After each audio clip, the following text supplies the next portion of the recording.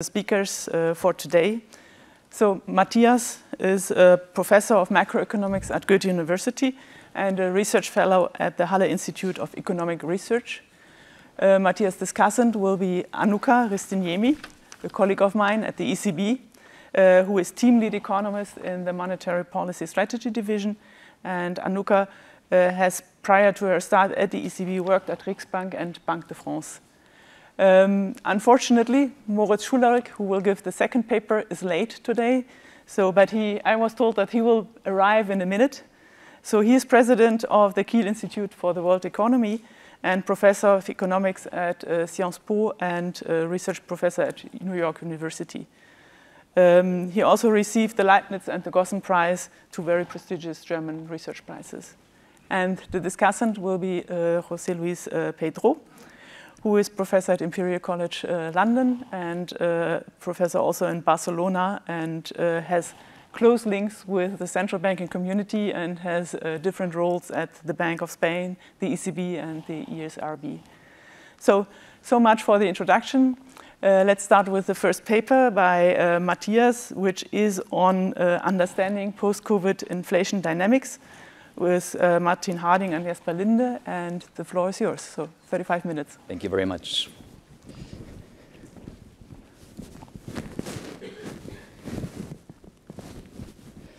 All right. Let's see. Could I ask you to put up my slides, please? Thank you. Excellent. Could you go back one slide?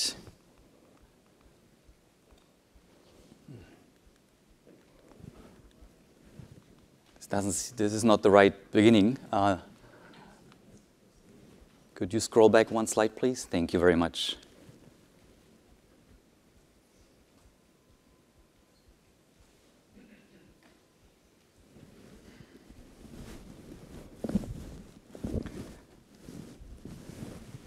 All right, excellent. Good morning, everyone. Thanks a lot to the organizers for having me. It's a great honor and pleasure to be here today. The work that I'm presenting is joint work with Jesper Lindé from the IMF, who is here with us today too, as well as Martin Harding from the Bank of Canada. The usual disclaimer, of course, applies. Now, what are we grappling with in this paper? Well, this is a time series plot for core inflation measures in the United States, in the euro area, as well as in Canada. And if you look at that time series plot for the sample plotted, there are at least two major puzzles that have caught economists off guard.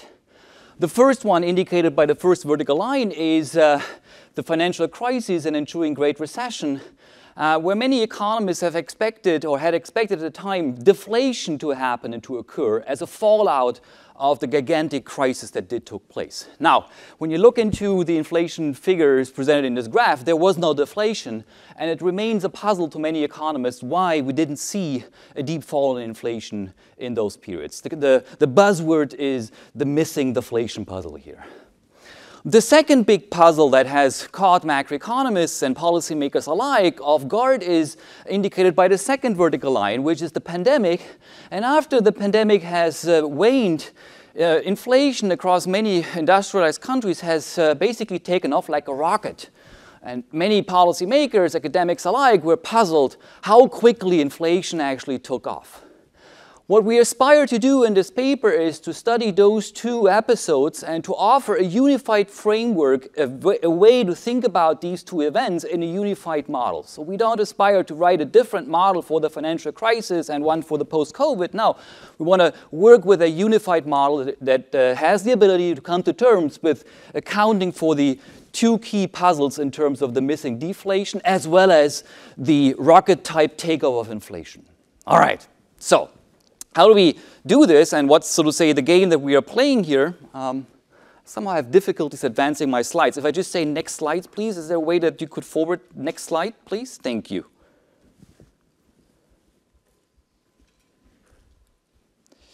Something is, here we go. All right, so the challenge, just to be really clear, is to reconcile the missing deflation puzzle of the financial crisis with the recent surge in inflation. How do we do that? Well, we focus on the US in this paper. And we study inflation and output dynamics using the workhorse model that Frank Smets and Ralph Wouters have put together. Now we're going to put a spotlight on one particular feature of that model. And that feature is a Kimball state-dependent demand elasticity. It's a feature that's embedded in the Smets and Wouters model. It hasn't been utilized as much as we like it to be utilized, and so this is what this paper is essentially all about. After everything is said and done in our paper, what you're going to see is that the Phillips curve becomes state-dependent, in the sense that the Phillips curve is not a linear relationship, but it's a boomerang or banana-type shaped Phillips curves that that the model then entails. And we're going to look into, how do the shocks that hit the economy propagate in such an environment. All right. Now, for those who may be still a little bit tired because of the early morning, let me just give you a preview of the results that I'm going to present in the next 30 minutes. Okay? We show that our variant of the original Smets and Wouters model explains the modest decline in inflation during the Great Recession, as well as the post-COVID trajectory of inflation much better than the original, and I should add here, Smets and Wouters or linearized Smets and Wouters model. What is particularly important is that the nonlinearity embedded in the Kimball aggregator is something that we put at full force when working with the model. So the nonlinear formulation of the model is really important to arrive at our key results. Okay? So put differently, had we worked with the nonlinear Smets-Wouters model during the financial crisis and during the post-COVID rocket trajectory, this model would have given us a much easier time coming to terms with the inflation dynamics that we have observed. Now, at the core of our analysis is that the Phillips curve becomes steeper during booms and it becomes flatter during recessions. Okay? So that's going to be a feature that the model entails. Now, importantly, once you think about how shocks propagate in such an environment, we document that cost push shocks or exogenous variations to firms' marginal cost, and you pick your favorite paradigm. You can think about these are changes in energy prices that the models in an exogenous reduced form way, or this is China zero COVID type supply side chain disruptions. These cost push shocks that hit the economy, they are propagating in the economy in a different way depending on the state of the economy. In a boom or when inflation is high, a given cost push shocks adds an additional amount of inflation that's much larger than the same sized cost push shock when it hits in a recession. Okay? So the effect of cost push shocks on the rate of inflation are inherently state dependent in the framework that we are studying. Now, with this all in mind, this has of course important implications for policy making in the following way. The policy trade-off between stabilizing inflation and output in response to cost push shocks, becomes steeper, if inflation is elevated to begin with. So if inflation has left the bay, if inflation is above target and substantially above target, it becomes increasingly more difficult for policy to stabilize inflation and output as compared to when inflation is cruising around the long-run target that the central bank may aspire to hit inflation. All right, now, let me put a little more flesh on each of these 4 bullets in walking you through the paper and the analysis. Okay? We are employing the workhorse macroeconomic model that is used across many central banks and policy-making institutions, including academia. In particular, we're using the Smets-Wouters model, whose ancestor is the Cristiano-Eichenbaum and Evans model. Okay? Now, importantly, we work with the nonlinear formulation of that model. I'm not going to drag you through the details of the model. I take it there are many ECB economists here that have at least heard about the model, if not have worked with the model. Okay? What we're going to put some spotlight on is that we're working with the Kimball aggregator here that is embedded in the Smets and Wouters model. Now, if you happen to have forgotten about what that Kimball aggregator does, let me just give you where that Kimball aggregator is sitting in terms of the model. There are competitive firms, and I like to think about these firms as, say, restaurants putting together restaurant meals. And these competitive firms, they aggregate intermediate goods YF. Okay? So these intermediate goods YF are lettuce, tomato, bread, wine, beer, you name it. And they have a production technology to aggregate these goods into a restaurant meal. That technology is a Kimball technology. That's a Kimball aggregator. Okay? Now, we're going to study the implications of working with this Kimball aggregator. Now, since we want to work with an explicit nonlinear model, we need an explicit functional form for that model. And we're working here with the specification by Dotzing and King in the QJE, as well as Levin, Lopez Salido, and Yun. I'm not going to drag you through this rather complicated looking formula for the Kimball aggregator. But there is one key parameter that allows us to actually bridge the gap to something that you may are more used to working with. The parameter psi is of particular importance here. If you set psi equal to 0, you're back in the Dixit-Stiglitz type aggregator world that many of you may have heard and you're familiar with from, say, textbook monetary economics texts. If psi is non-zero, you're going to enter the Kimball world. Now, what's so special about the Kimball world? Oh, my slides have disappeared, unfortunately. It's kind of important to have the next slide on. Thank you very much, appreciate it. All right, now, so what's so important about this Kimball aggregator? Let me give you the intuition about the Kimball aggregator in one slide. And if you understand this slide, you have understood 95% of the paper, so it's downhill after this slide, all right? So with Kimball aggregation, what you're going to get is that the price setting problem of monopoly price setters becomes asymmetric. Okay? In particular, it has a feature that once you work with Kimball, the price setting problem becomes quasi-kinked in terms of the implications of the demand curve embedded in the model. All right? Now, let me, so to say, offer you a static example of Kimball aggregator, optimal monetary policy price setting. So take the Smets-Wouters model and strip away, price rigidity, wage rigidity, capital. So just take off all the important features from the Smets and Wouters model. What you arrive at is a static monopoly power price setting problem. That's at the core of the model. A period by period price setting problem for a monopolist. Okay? When you work with the Kimball aggregator, you're going to see that the Kimball aggregator gives rise to strategic complementarities in the following sense, that the demand elasticity for these intermediate goods, tomatoes, lettuce, beef, beer, wine, they are an increasing function of a firm's price. So if a firm increases its price, the demand elasticity increases. So that is, more and more customers are going to leave the store. That's basically the idea. Okay? So a firm increasing its price, it's going to lose proportionally more customers as it keeps on increasing compared to the Dixit-Stiglitz case. Okay? Now, even with this in mind, it turns out that firms increase prices sharply when marginal costs increase. How is that possible? Well, if marginal costs increase, so think about an energy price shock, think about zero COVID in China, your favorite examples, that squeezes profits of firms. And firms have an incentive to raise their prices. Now, they rise prices by more than under Dixit-Stiglitz for the following reason. Take a look at the left subplot here. That's a stylized way of plotting the demand curve for intermediate goods. It has the feature that the demand elasticity is state dependent and increases with the relative price of a firm. Okay? If you increase the price, you're going to lose a lot of demand. What this implies is that this has implications for marginal revenue of a firm. So a monopolist seeks to maximize profits, and it does so by setting marginal revenue equal to marginal cost. Now, the middle plot plots the marginal revenue curve implied by the optimal profit maximizing problem of the firm subject to the kinked demand curve that we see on the left-hand side. The blue line is the marginal revenue curve, and the key implication or the key feature of that curve is it's concave. Okay? It's concave in the firm's price.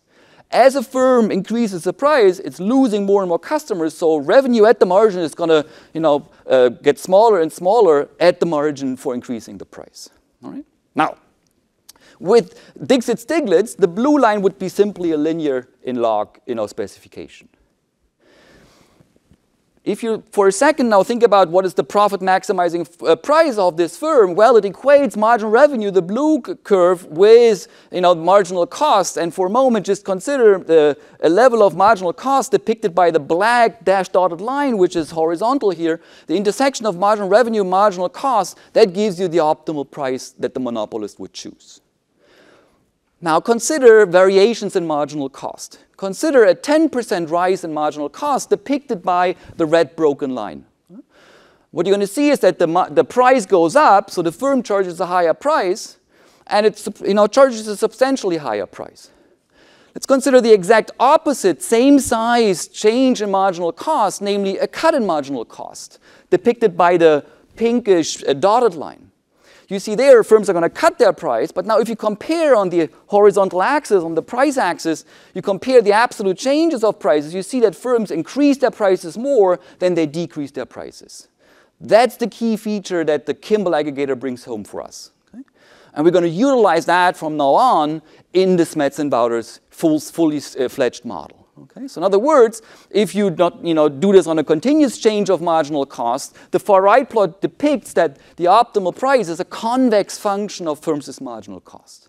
So if marginal costs go up, firms are going to increase their prices more than if marginal costs go down. This is exactly what we're going to lever on in terms of our analysis, in terms of addressing the missing deflation and the missing and the COVID rocket shape takeoff of inflation. All right. If you made it through here, you made it through 95% of the paper. Okay? From now on, it's just applying that in a fully fledged Smets and Wouters environment. Okay? So let's put back price rigidity. Let's put back nominal rigidities in wage setting. Let's put back capital. Let's put back habit persistent, etc. So the standard elements that we work with in industrial size New Keynesian models. Okay?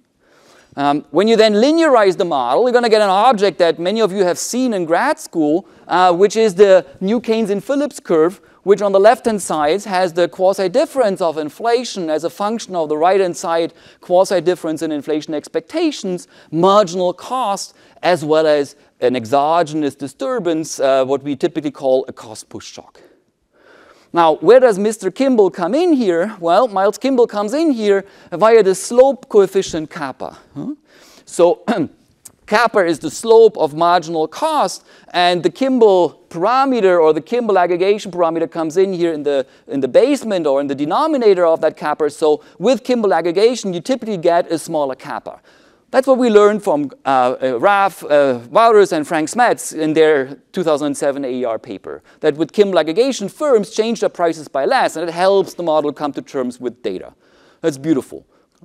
Now, what we do is we're not working with this linear formula, rather we're working with the nonlinear formulation of the model. Okay? So now how does the Phillips curve look like in a nonlinear environment? Well, it's a set of not so pretty looking equations, in fact. It's not much to write home about, except for that you can represent the optimal pricing problem in a set of nonlinear recursive equations. So these equations are recursive, so you can type them in your favorite nonlinear solver package quite easily. Okay? If anything, marginal costs are showing up now in the third equation in a multiplicative way with the markup shock. Okay? So the shock that we're going to highlight in our analysis going forward shows up in a multiplicative way. Of course, it works through all the other three nonlinear equations in general equilibrium. By contrast, if you look at the linearized Phillips curve, you see that the markup shock is additively separable. That's going to play a role going forward in our analysis. All right. So how are we going to work then with this model? I'm going to spare you the details on all the other elements of the model. They're completely standard. And we're going to work with this model by first parameterizing it and then solving and filtering data with it.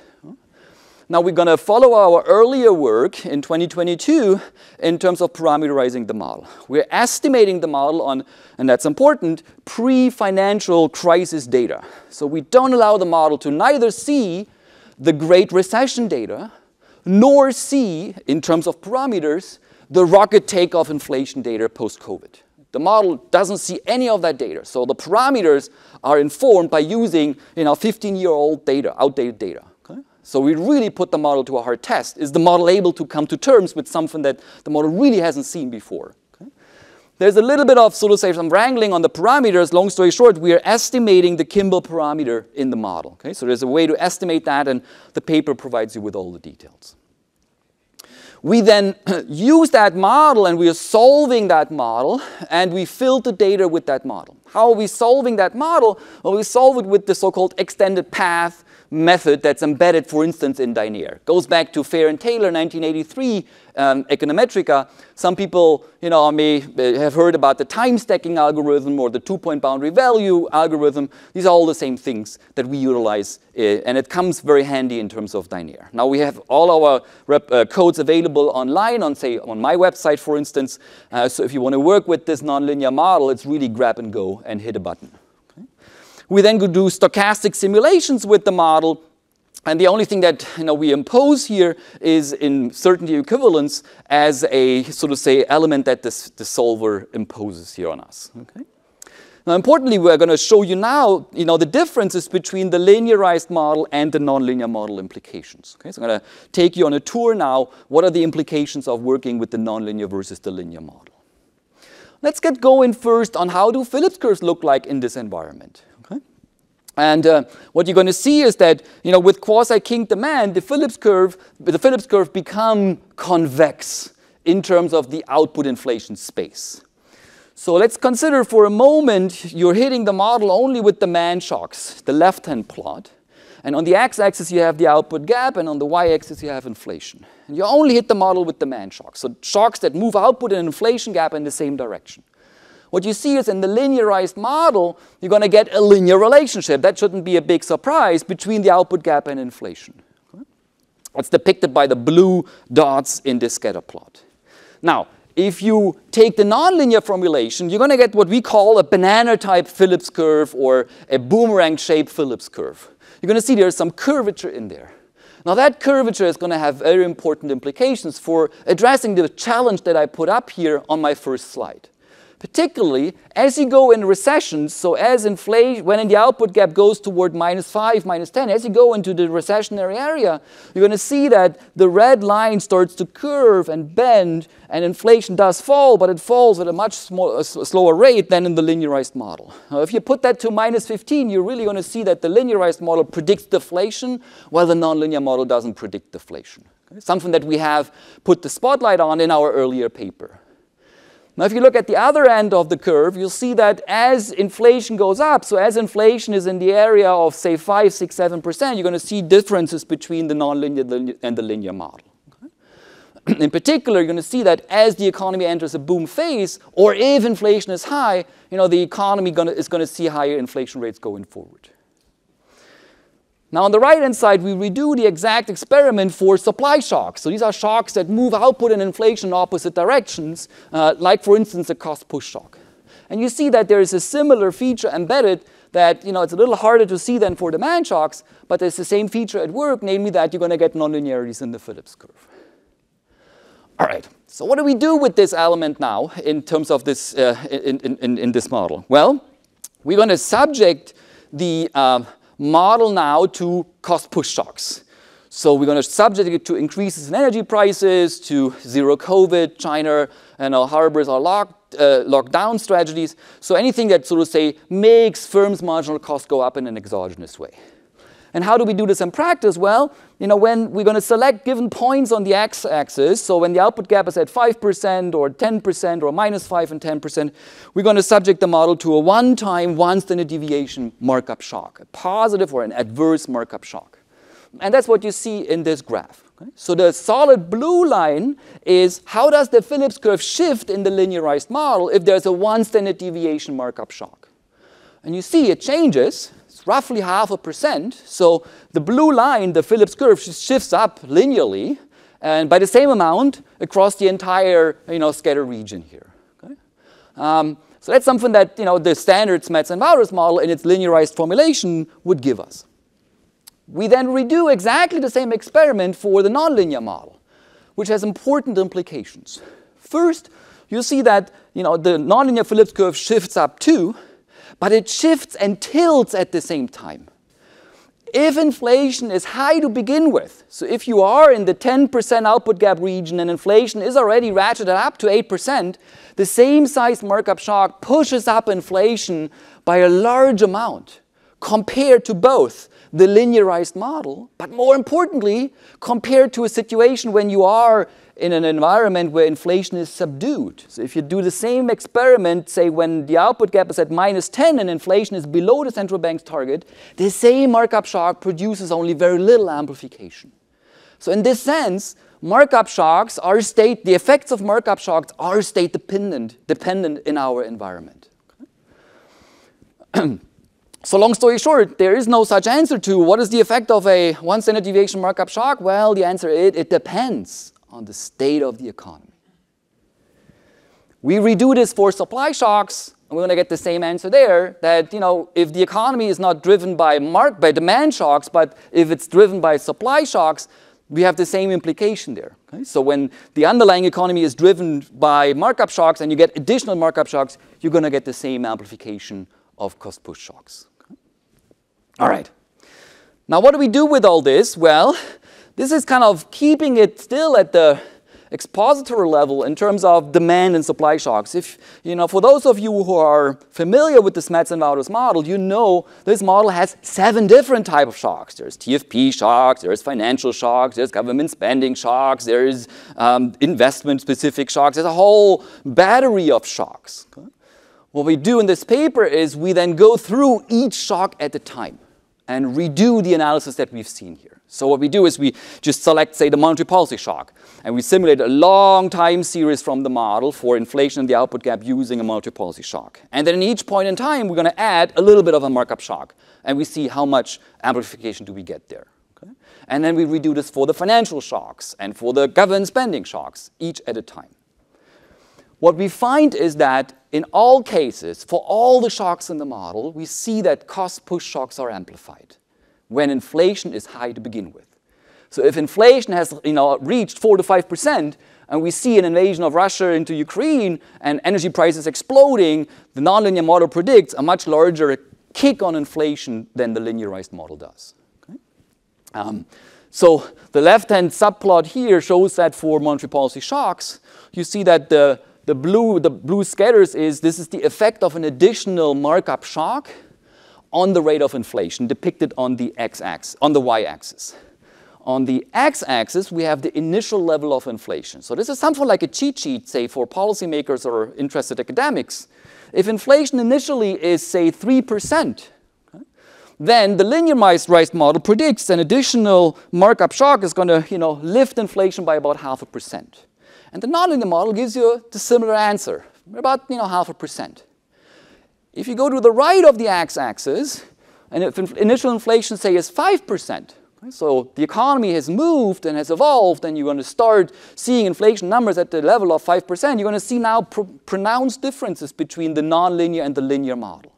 In particular, you're going to see that the nonlinear model suggests that the same markup shock has twice as a large effect on inflation than the linearized model. Rather than 0.5%, you're going to get 1%. Just in that little illustration. Now, if you're interested, we redo this for the other 6 shocks. So for financial shocks and demand shocks and government spending shocks, you're going to get the same qualitative, sometimes even quantitative results. Each of these shocks has this amplification feature in. All right. Now, once you enter this nonlinear world on thinking about what drives inflation, especially at policy institutions, there's always this buzzword coming up. How much risk is there to the inflation outlook? How much inflation risk is embedded in the economy, at the current juncture? When you solve this model nonlinearly, you're able to actually pin down how much risk is there in terms of inflation moving around. And what we show is that, inflation risk depends on whether inflation is surging or whether inflation is descending. In particular, we show that inflation risk increases substantially when you are in an upslope in terms of the rate of inflation already. So if inflation has started to creep up, our model predicts that it's more likely that we're going to see higher inflation going forward rather than when inflation is descending. The left plot makes that point. The red line is showing you what is the distribution of inflation if you are hit with adverse cost push shocks, what happens with the distribution of inflation when those cost push shocks hit you on an upward trajectory of inflation. So, for instance, we've seen China, we have the supply side chain disruptions, we've seen all that, inflation was ratcheting up already, and then comes the energy price shock on top of all that. In such an environment, you will see on average more probability mass shifted to higher inflation rates. Conversely, if you're on a downside slope already of inflation, you're going to see less. And the nonlinear model allows you to distinguish and work with that in a very rigorous way compared to the linearized model. All right. Now, with all this in mind, I want to turn my last 6 minutes here on thinking about the implications for policy making, in particular monetary policy making. And once you work with this model environment, what are the trade-offs for monetary policy makers? And I want to make that using two different pieces of analysis. The first bullet, I'm going to walk you through what happens if you look at impulse response functions. Okay? So we're going to put the model into a position where the model replicates exactly the data in the first quarter of 2022. And then we subject the model, so the model really, really explains all the data in that very quarter exactly up to the 5th, 6th decimal. And then we subject the model to a cost push shock, so think about Ukraine, or to a monetary policy shock. And we're going to look at how different these responses are to normal times. In the second part, we are then going to look at the policy trade-off frontiers, namely how more complicated policymaking becomes for central bankers once inflation has left the bay, and what needs to be done according to our analysis, and how painful that can be in terms of the associated output losses. Now let's go for the impulse response functions. So what we do here is we are filtering the data with our nonlinear model up to the first quarter of 2022. So the model exactly replicates that data. And then we're kind of imposing a 1 standard deviation price cost push shock to that model. So think about the energy price explosion that took place, of course, here at a lower scale. What you see is that the solid blue line on the top left graph shows you the response of inflation. And so that our model predicts that inflation goes up by twice as much than the linear pendant type model does. So when you linearize the model, the answer would be that inflation goes up to by 1%. The nonlinear model predicts even 2.25%. Okay? Note that that hike in inflation does happen, even though policy is much more aggressive in terms of how it reacts to policy in the nonlinear model than in the linearized model. Okay? All right, so that's the effect of a price cost push in the first quarter of 2022. Let me turn to what happens if the central bank changes its course of action and deviates from the Taylor rule by hiking rates up and above its regular, rule-based monetary policy rule. So in this plot, again, we're filtering the data up to the first quarter of 2022, and then we impose a one-time contractionary monetary policy shock that top right subplot here increases the policy rate by 75 basis points on an annual basis. What you see is that monetary policy is more efficacious in containing inflation in the nonlinear model. Inflation does fall by 0.25% on an annual basis in the nonlinear model compared to the linearized model. So good news is policy is more effective when inflation is high to begin with. Bad news is once you see cost push shocks happening, that really ratchets up the rate of inflation in nonlinear terms, in the nonlinear model. So it's a race between those two, and it turns out that the cost push shock is stronger in terms of an inflation effect than the monetary policy effect is, especially when inflation is high to begin with. So if you're working in an environment where inflation is 4 to 5%, another cost push shock is really going to take inflation off like a rocket, and it's very hard for policy to contain that. Let me make that last point a little more concisely in the following way. And I apologize for the little turbulent plot.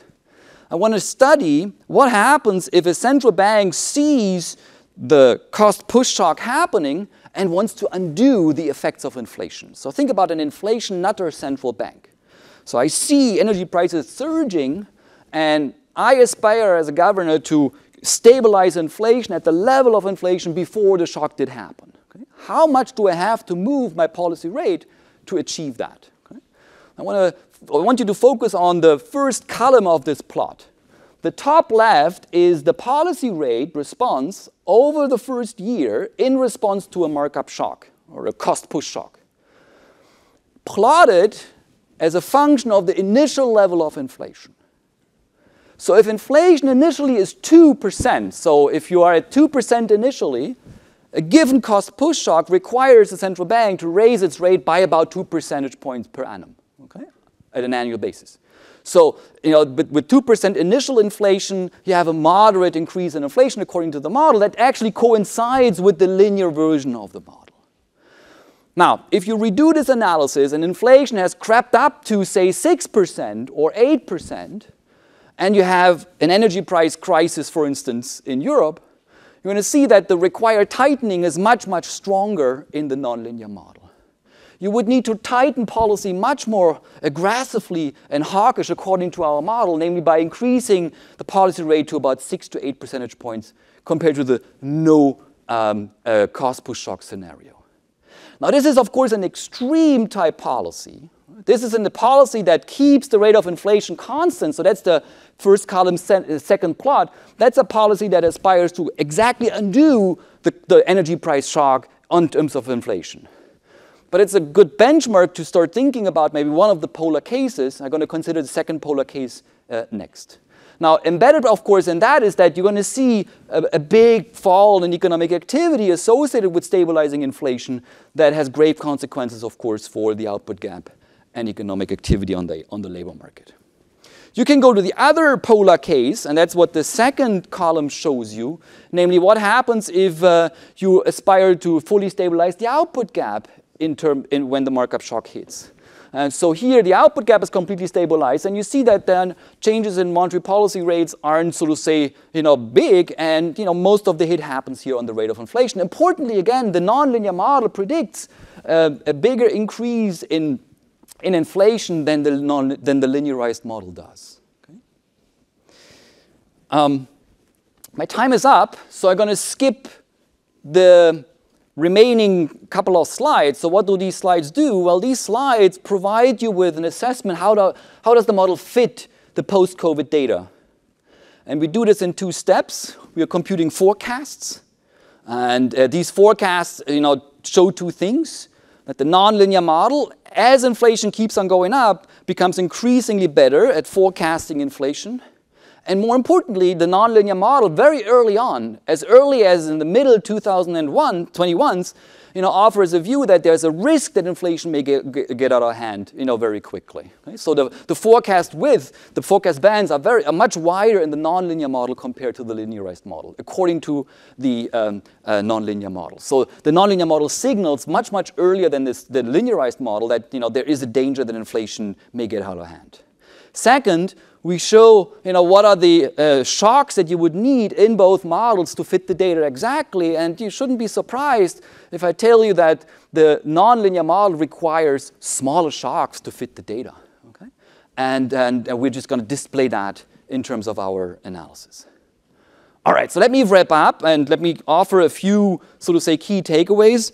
What I tried to do in the last half hour was to show you some of our research that we did in late 2021, early 2022, in working with a model that allows us to both think about the Great Recession and the vigorous increase in inflation rates post-COVID in a unified framework. There's one model that does a good job in accounting for both of these very extreme cases of inflation dynamics in 2 very prominent economic episodes. Turns out the nonlinear Phillips curves provide us a good way of thinking about this as state dependence in the propagation of shocks, and that turns out to be very helpful in thinking about especially the post-COVID period.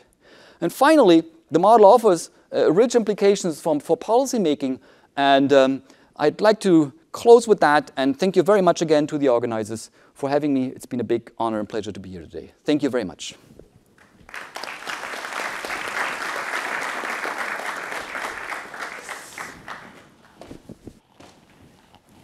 Yeah, thank you, Mathias. So I would now like to ask Annukka to the lectern to give the discussion.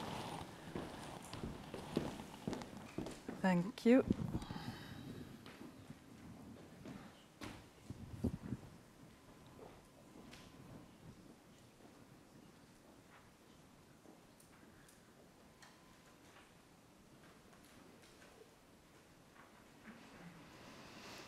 Thank you. So I was very happy to get a chance to discuss this paper, which I already knew quite well, as we have also been very thankful for you to share the codes and been working on this paper somewhat already. Let me see if this works. No. Could you put the next slide?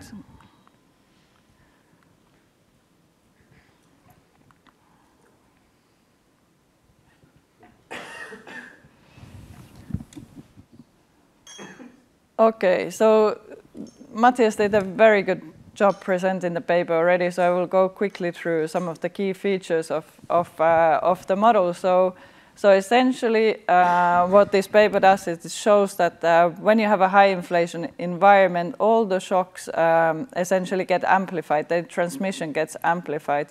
So when you have a nonlinear Phillips curve as is standard in the Smets and Wouters, and you solve the model really nonlinearly, then you have quasi-kink demand, and which means that the impact of shocks is amplified in a high inflation environment.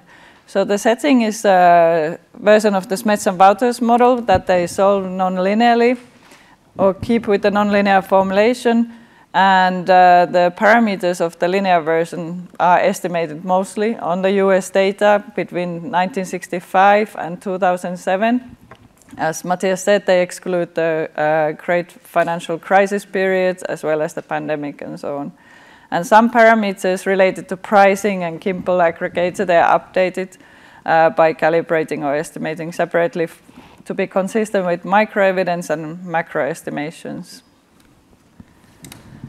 So what is this quasi-kinked demand? So I copied this same graphs that Mathias also had in his presentation. So it means that essentially the firms try to stabilize their markups or their profits. So when marginal costs are very low, then the firms have very little incentive to cut prices because they can't create much demand. You can see that the demand elasticity in the top right panel is upward sloping and convex. So it means that if the firms were to cut prices in a situation where marginal costs are low, consumers would not be willing to increase their consumption much because their demand is already high and satiated.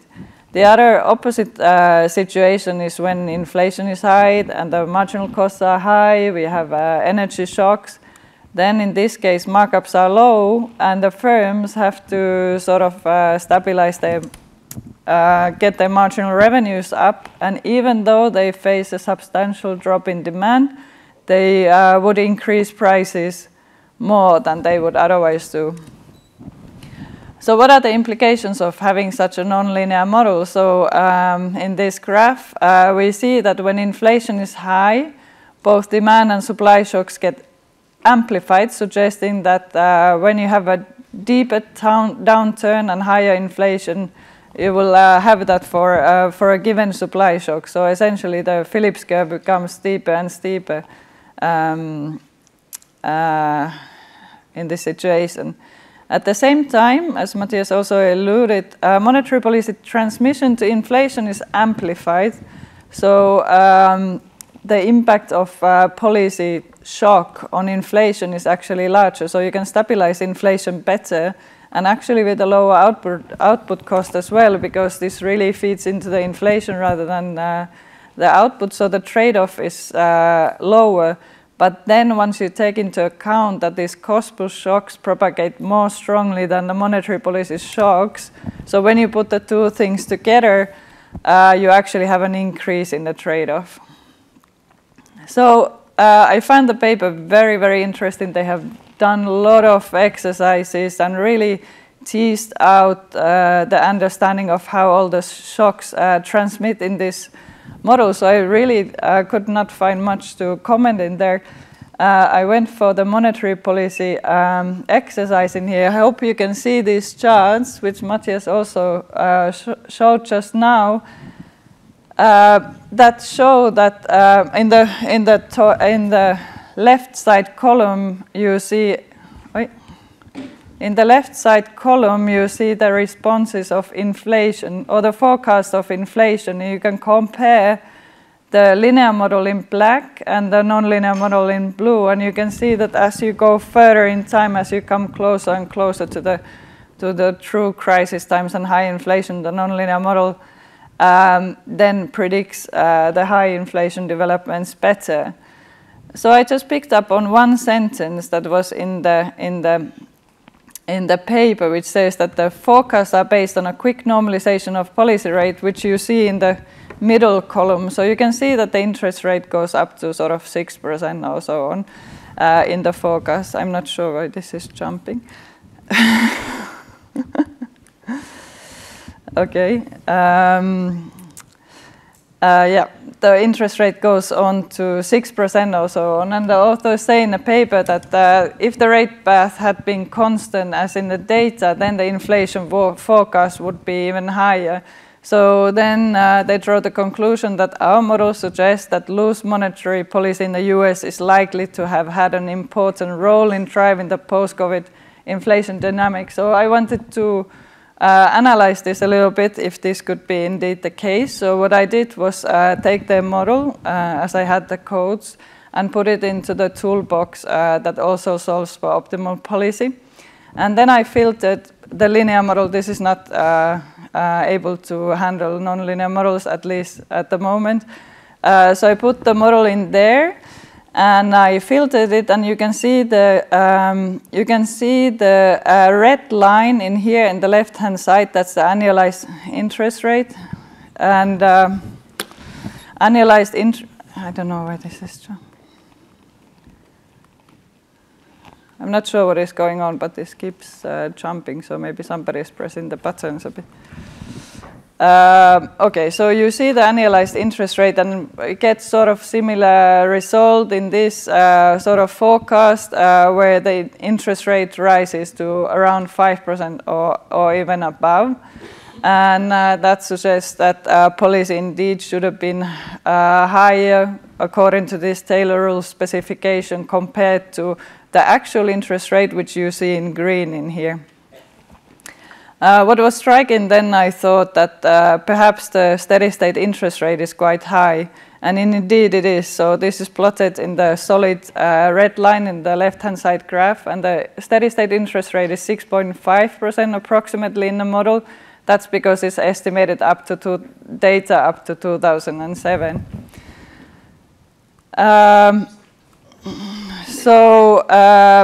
This 6.5% level of the steady state interest rate could be compared to some measures that are out there. Maybe the more conservative estimate by Lubick and Mathias at 4.3% is the highest one that we have now. The survey of primary dealers puts the long run at 2.6. Sort of consistent with Holston, Laubach and Williams at 2.5, and then Laubach and Williams at 3.2. So the 6.5 even compared to the conservative estimate of Lubick and Mathias seemed quite high. So what I did in this model is I set up an ad hoc neutral rate in the model as a time-varying intercept in the Taylor rule. I also tried a few other things like changing the beta or the sigma, the risk aversion parameter, but I thought this would be sort of a most cleanest ad hoc way of doing it. So I set up, you can see the equation here, where I set the R star as an intercept in the Taylor rule, and then I set up a process for it where it is AR1 process and just has a shock with the AR1 parameter very high at 0.99. And then what I did was observe the neutral rate, and I used the Lubick and Mathias measure. Now in this graph, you see the red lines from the chart before, as well as the black line, which is now the new Taylor rule-based interest rate path that tends to a much lower level, so it doesn't peak anymore above 5%, and it gets to a lower level at the end of 2025. So potentially that result that we have in the forecast of that interest rate path being very high is to a part driven by the very high steady state interest rate in the model. You can see the neutral rate path below, which goes to around 4.3%. And the path, the black one, is now more consistent, maybe with the actual rate, although it rises quicker than the actual rate, which you see in green. Then I also checked what if the central bank was following optimal policy. So I set up a simple loss function with equal weights on inflation and smoothing at 1, and the output gap weight on 0 for now.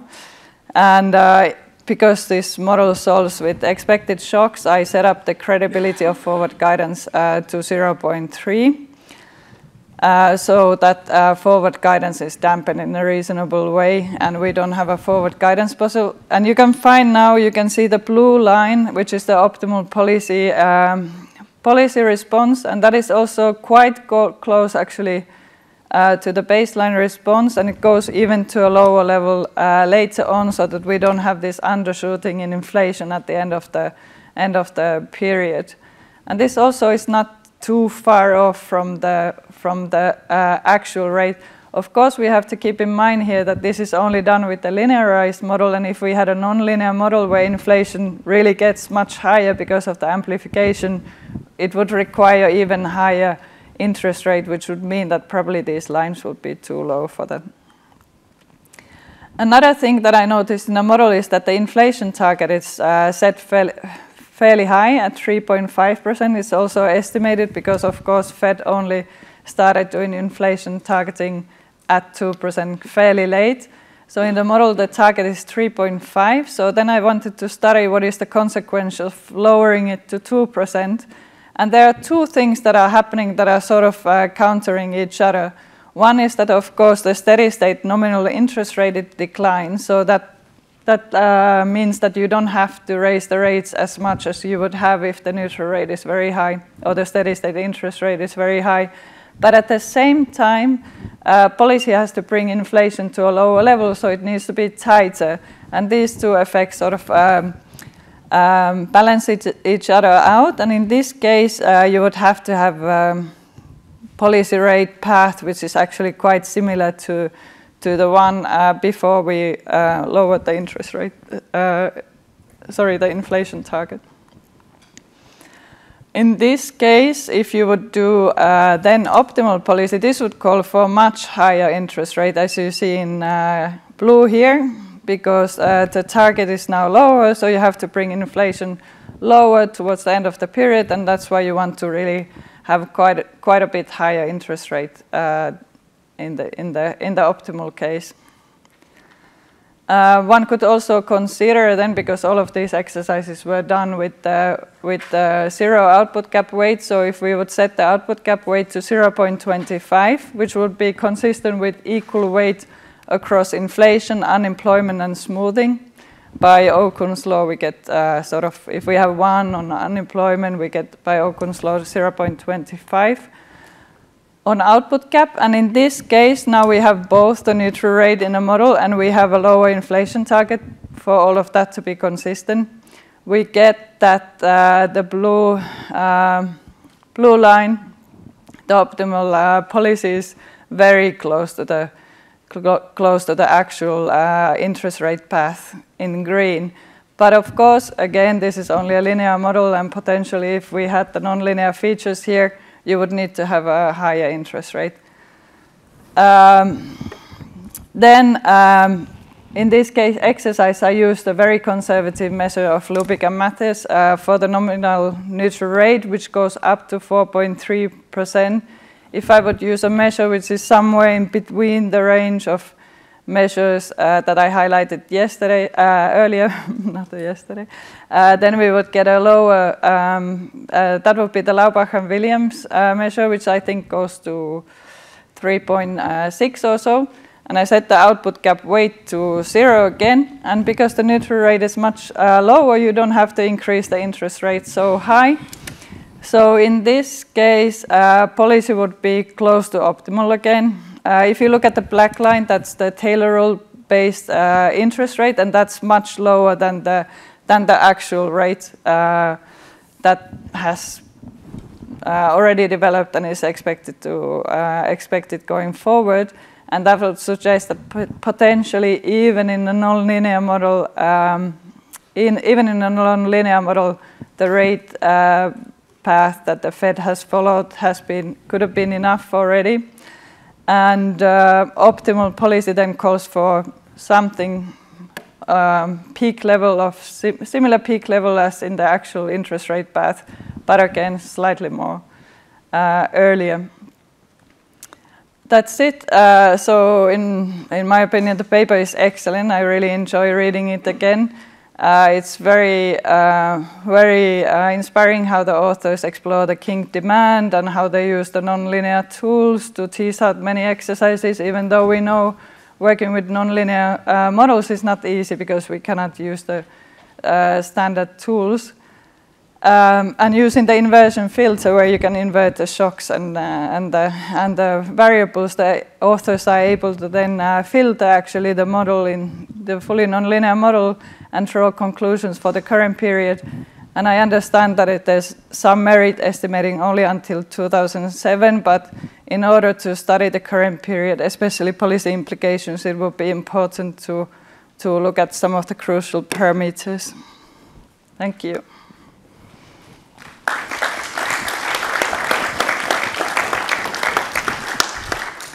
Thank you very much, Annukka. And before I open up the floor for questions, and I would also like to remind the online participants to file in their questions, I would like to give Mathias the opportunity to briefly respond to Annukka's discussion. Excellent. Thank you so much, Annukka, for a great presentation, a great discussion. I really appreciate it's great food for thought for follow-up work that we actually are pursuing as we speak.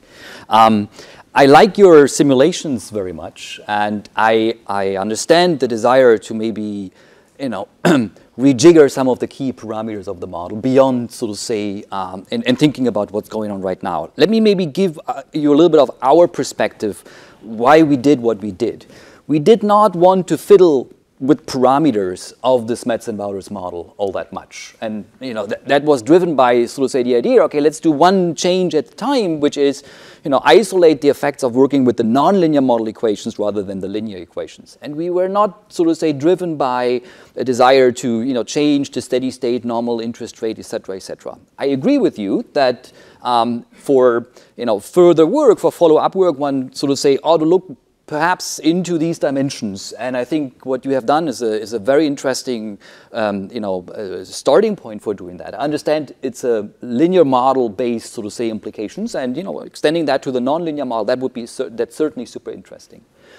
We had the position of, okay, let's not fiddle with the parameters, and in fact, let's give this model a hard time as possible to try to explain or come to terms with the data that we see. That was really, we didn't want to make this easy for the model. So that's why we froze the estimation or the parameters with 2007 with data from 2007. Now that's a long time ago, but we really want to ask, okay, this model should have never seen the financial crisis, Great Recession, nor the rocket-shaped inflation takeoff. Can this model get us any clue about these two events once we ask the model to tell us something about it? And so that was how we kind of, motivated our kind of disciplining our parameter choices. Now, again, Annukka, I really appreciate your suggestions, and as we speak, we have follow-up work going on, and I would really appreciate taking a closer look at your work that you have done and seeing how we could perhaps, so to say, address that in our subsequent work going forward. And so thank you so much, really appreciate it. Thank you. Any questions? Yeah, Klaus. Thank you. Yeah, Klaus Martin from the ECB. Wonderful discussion, wonderful paper. Two questions. What explains in your model the increase in inflation before 22? No, I mean, inflation in the US, in the euro area, was already quite high at that point. If central banks understand what you're showing, this non-linearity, and then if you already have high inflation, the cost per shock is even more difficult, worse, then should central banks not react already to an inflation which goes above 2% stronger and earlier before? That is the first question. And what is the setup of your model that you don't, I mean, at least in your presentation, I didn't hear that you discussed this episode, no? The 21, second half of 21, strong increase in inflation. No? What was the causes in your model, and why did monetary policy not strongly react if they would know your model and results? Thank you. I suggest to collect, so it's fine with you. So over there was another one.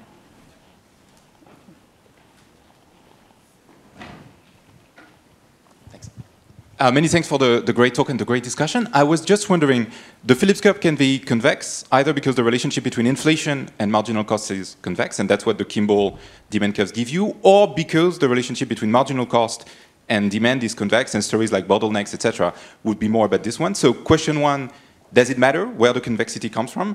And second, did you go for this one because you find it more plausible or for tractability purposes? No.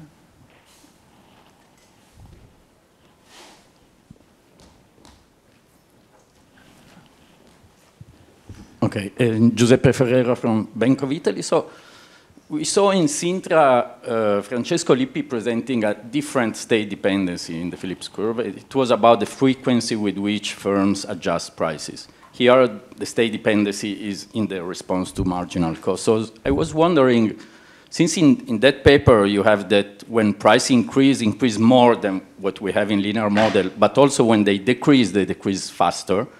What is the implication here, if you can compare with those results? Thank you. And just behind you, Leo. Leo Fontaine from the ECB. Let me first say, I enjoyed really very much the presentation and all the discussion. So well done, very, very clear.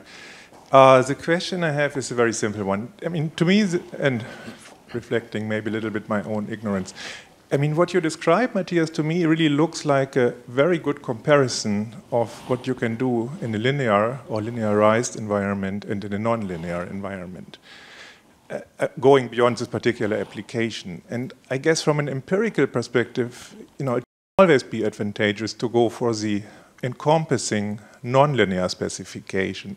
Only, you know, maybe from a conceptual perspective, when you want to build intuition, teaching purposes, and so on, I see great advantages of sticking to a Mickey Mouse linearized version. So my question is, I mean, the only reason why I can imagine why, so to speak, we have not done what you did much earlier must come from other constraints, computational constraints, I guess.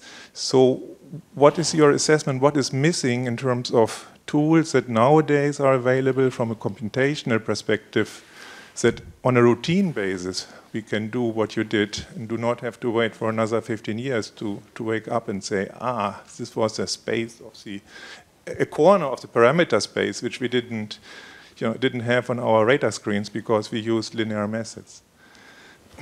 Thank you. So then I will hand back to you.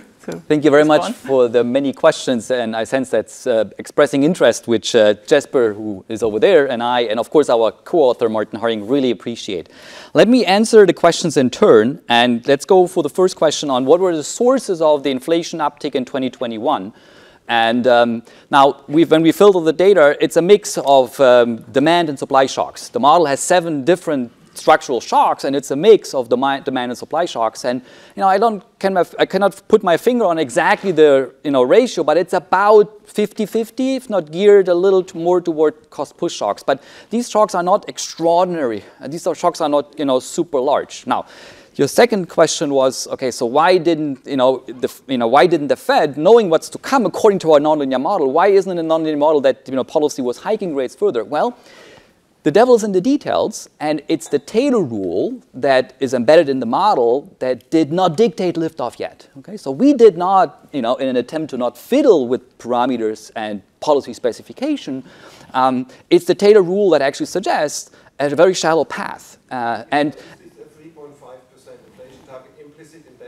exactly. Now, where does this 3.5% inflation target come from? That's the average rate of inflation in the estimation sample since the mid-60s all the way to 2007. Okay? Now, following Annukka's suggestions, it would be very interesting to look into what happens if we work with a lower inflation target and rejigger some of the parameters pertaining to policy. I think the deeper issue is what did policy actually do and what should policy have done? And what we are working on right now is on a project thinking about what are the optimal monetary policy prescriptions in such an environment. You want to think about ahead, if inflation gets out of hand, is it time to react more vigorously, even though you may see transitory cost push shocks? So the notion of seeing through transitory shocks our hunch is that that becomes less of a weight if the central bank takes into account that if you're on an upswing of inflation, you're going to, may want to act a little more carefully in containing inflation toward the target without letting it go kind of all that quickly. Now, I really like your questions on where does the convexity come from and why did we choose Kimball. Now, we chose Kimball because we wanted to work with the Smets and Wouters model. And Kimball is part of that very model. And it's a toolkit in many central banks and policymaking institutions. And our desire was to, what happens if we wake up that, sort of say, feature of the model and give it, sort of say, the most important, give it, all the spotlight it may deserve in case it gives us interesting implications. Okay? Now, you could put the convexities elsewhere. You could think about firm-specific capital or input markets versus Kimball aggregation, or put this more on the supply or on the demand side. Again, our basic desire was, okay, let's do one change at a time and work with the Kimball aggregator that Smets and Wouters gives us. Okay? There is some very interesting work by David Lopez Salido and co-authors before the financial crisis that actually looks into what are the implications of firm-specific factor markets and the implied convexities. Super interesting stuff. Now, again, our desire was to work with the Smets and Wouters model, and that could be very interesting work, to consider going forward. I know that you have also done very interesting work on that bridges that. I'm looking forward to, catch up over coffee.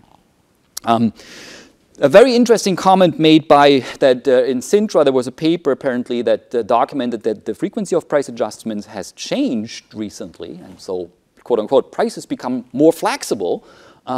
And in our model, that's not the case. In our model, the amount of price changes become larger, but the underlying normal rigidity is the same. Now, does this matter or doesn't it matter? Well, it matters a great deal, especially for optimal policy making, right? If you are living in a world with high inflation where all of a sudden prices are essentially flexible, then disinflating becomes much less costly in terms of economic activity compared to a situation when prices remain sticky, or there's more rigidity in price setting that has grave implications for the reduction required in economic activity. Okay? So again, we are focusing on that right now in some ongoing work, thinking about the implications for monetary policy, exactly along those lines. So two observationally equivalent frameworks. What are the implications for optimal policy, especially in the space for state-dependent sacrifice ratios? Now, Leo, on your take is very much welcome. Namely, what constraints did we face, or why hasn't this been done earlier? Well, I think in part it's driven by the availability of computational tools and knowledge that there is a tool out there that allows to calculate the nonlinear solution of this model extremely simple and extremely user-friendly, which is Dinaire. There is a hidden gem inside Dinaire that not many people know about. Most people working with Dinaire go to the default solver, which is a perturbation-based solver, first, second order, and that's it. And that's a tremendous progress for the profession, as in the last 20 years, for sure. But there's a hidden gem inside Dinaire where you can actually, use a different solver flag, and it solves the complete nonlinear model under the assumption of certainty equivalence. Now, that solver is with us ever since 15 years ago, but not many people know about that, unfortunately. Computationally, this is not really a bottleneck. You can solve a Smets-Wouters type model with that solver in fractions of a second. I've been working with colleagues at the Board of Governors a number of years ago already, where we solved models that had 1,000 equations and 1,000 unknowns, a multi-country model with that solver, and it was able to solve it. So, long story short, we have the tools available, but it seems that some people haven't, there's part of the community of the profession that actually is not aware of these computational, so to say, facilities that are available at our fingertips. And so I can only urge you, if you want to know more about that, I'm more than happy in the next 2 days to talk with you. I have codes on my website that actually provide you with example codes. I'm giving little courses once in a while here and there, teaching these methods to practitioners. Not that I want to do an advertisement here, but these tools are available, Leo, and I can only encourage people to work with these tools going forward. As my co-authors and I, think these are important in thinking about the issues that we face as macroeconomists these days. So thank you so much again for all the comments, for the questions. I'm looking forward to interact in the next 2 days with you. Thank you so much, and thank you, Annukka, again. Thanks.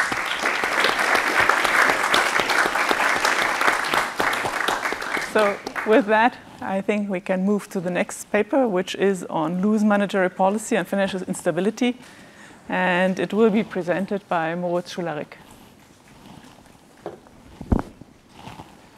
Thank you. I guess the slides are going to come in. Thank you so much for inviting us, for being here. It's a great pleasure. Congratulations to the organizers for putting together such a fantastic program. And apologies for kind of swapping the order of this. Those of you who live in a country with better train systems don't know this feeling when you arrive at the station at 6:30 in the morning, open your app and have a complex matrix of cancellations and delays in front of you and a complex optimization problem to solve at that moment in time. I actually did well, and you should have seen the smile on my face when I sat in the car from the station and said, I'm going to make it. I'm going to be there 10 minutes before my session, only to get stuck in security downstairs. So this is my beginning of the day. So I hope it's going to be better from here on. Anyway, so loose monetary policy and financial instability. This is joint work with Max Grimm, who is a graduate student from Bonn. He's at the MIT right now. Òscar and Alan, an old team. And what we do in this paper is to ask a question. It doesn't move, I'm afraid to say. Okay, here we go. No?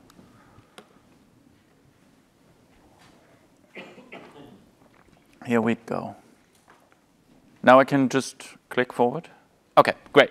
So we come back to a question that's been asked and is regularly discussed in the media and in policy circles, namely the role of loose monetary policy in driving boom-bust episodes in financial markets and triggering episodes of financial instability. Loose monetary policy was blamed for the pre-2008 boom-bust. It's been stressed again in the 2010s as a potential source of instability. You know the papers. And we have some theory that loose monetary policy incentivizes high risk-taking and increases in leverage in the financial sector. And there's also a very nice paper by José and co-authors showing how this might increase financial crisis risk. However, on the empirical side, things are not quite as satisfactory, I think, as we want them to be. There's a lot of, I should say this with a big caveat, because there's one of the most important people in this literature is actually on this stage and is going to discuss my paper in a while, namely José Luis. There is a lot of micro-evidence that links loose monetary policy, low interest rates, to risk-taking of banks, to general sort of risk appetite, risk-on episodes in financial markets. But if you look at the macro level, there is very little that links those two. And actually, I was part of that author team that when I was at the New York Fed, we wrote this memo about monetary policy and financial stability, and we were looking for evidence linking the stance of monetary policy to financial instability, sort of from a macro perspective, and we couldn't find much. And this is the moment, so this is a very central bank paper, was triggered, the idea for this paper was triggered right then back when we had these, we wrote this memo. So the research question is incredibly simple, and it's almost like embarrassingly simple in the sense that we just ask, does a persistently loose stance of monetary policy increase the risk of financial instability? That's it. And most of the sort of value added, I think, of the paper is in operationalizing this and getting it sort of the question onto the data and structuring it, getting sort of the research question in an empirical framework where we can address it. There's a note there that a loose stance of monetary policy. What we mean by that is an interest rate set by the central bank. In this case, it's going to be a real interest rate that is below the R star, sort of the neutral rate. I'm going to get a little bit more into that in just a second. So here's the argument and the, sort of the key theme and finding of the paper in a nutshell.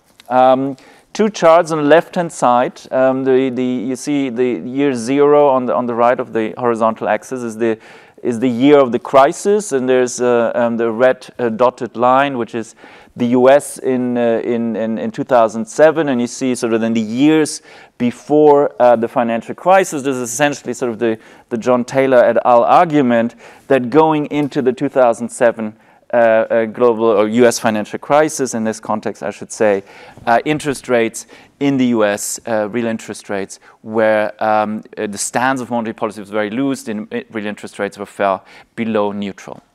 And then you also have the blue solid line together with confidence intervals.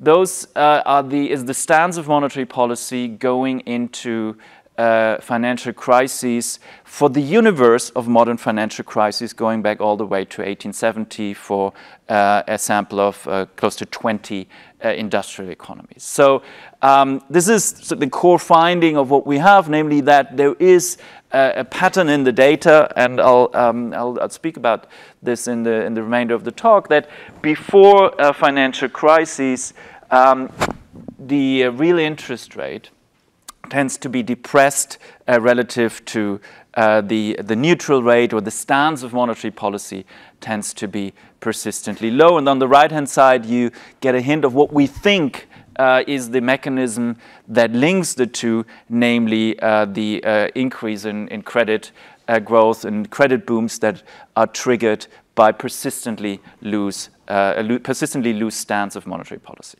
Okay, so that's the core argument, and I'm now going to walk through this, summarizing again. Loose monetary policy is connected to medium-term risk of financial instability.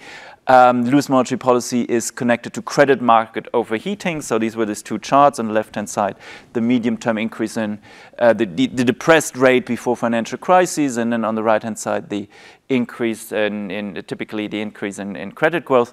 And then we are going to argue that we think we can and should think of these relationships as causal. We're going to have an IV strategy based on the macroeconomic trilemma, so the idea that under certain conditions of pegging your exchange rate under capital mobility, your interest rates are set exogenously somewhere else, and you have to import them. We're going to use that as an instrument and show that a loose stance of monetary policy here, 1 percentage point looser, increases, roughly doubles crisis probabilities 3 years ahead.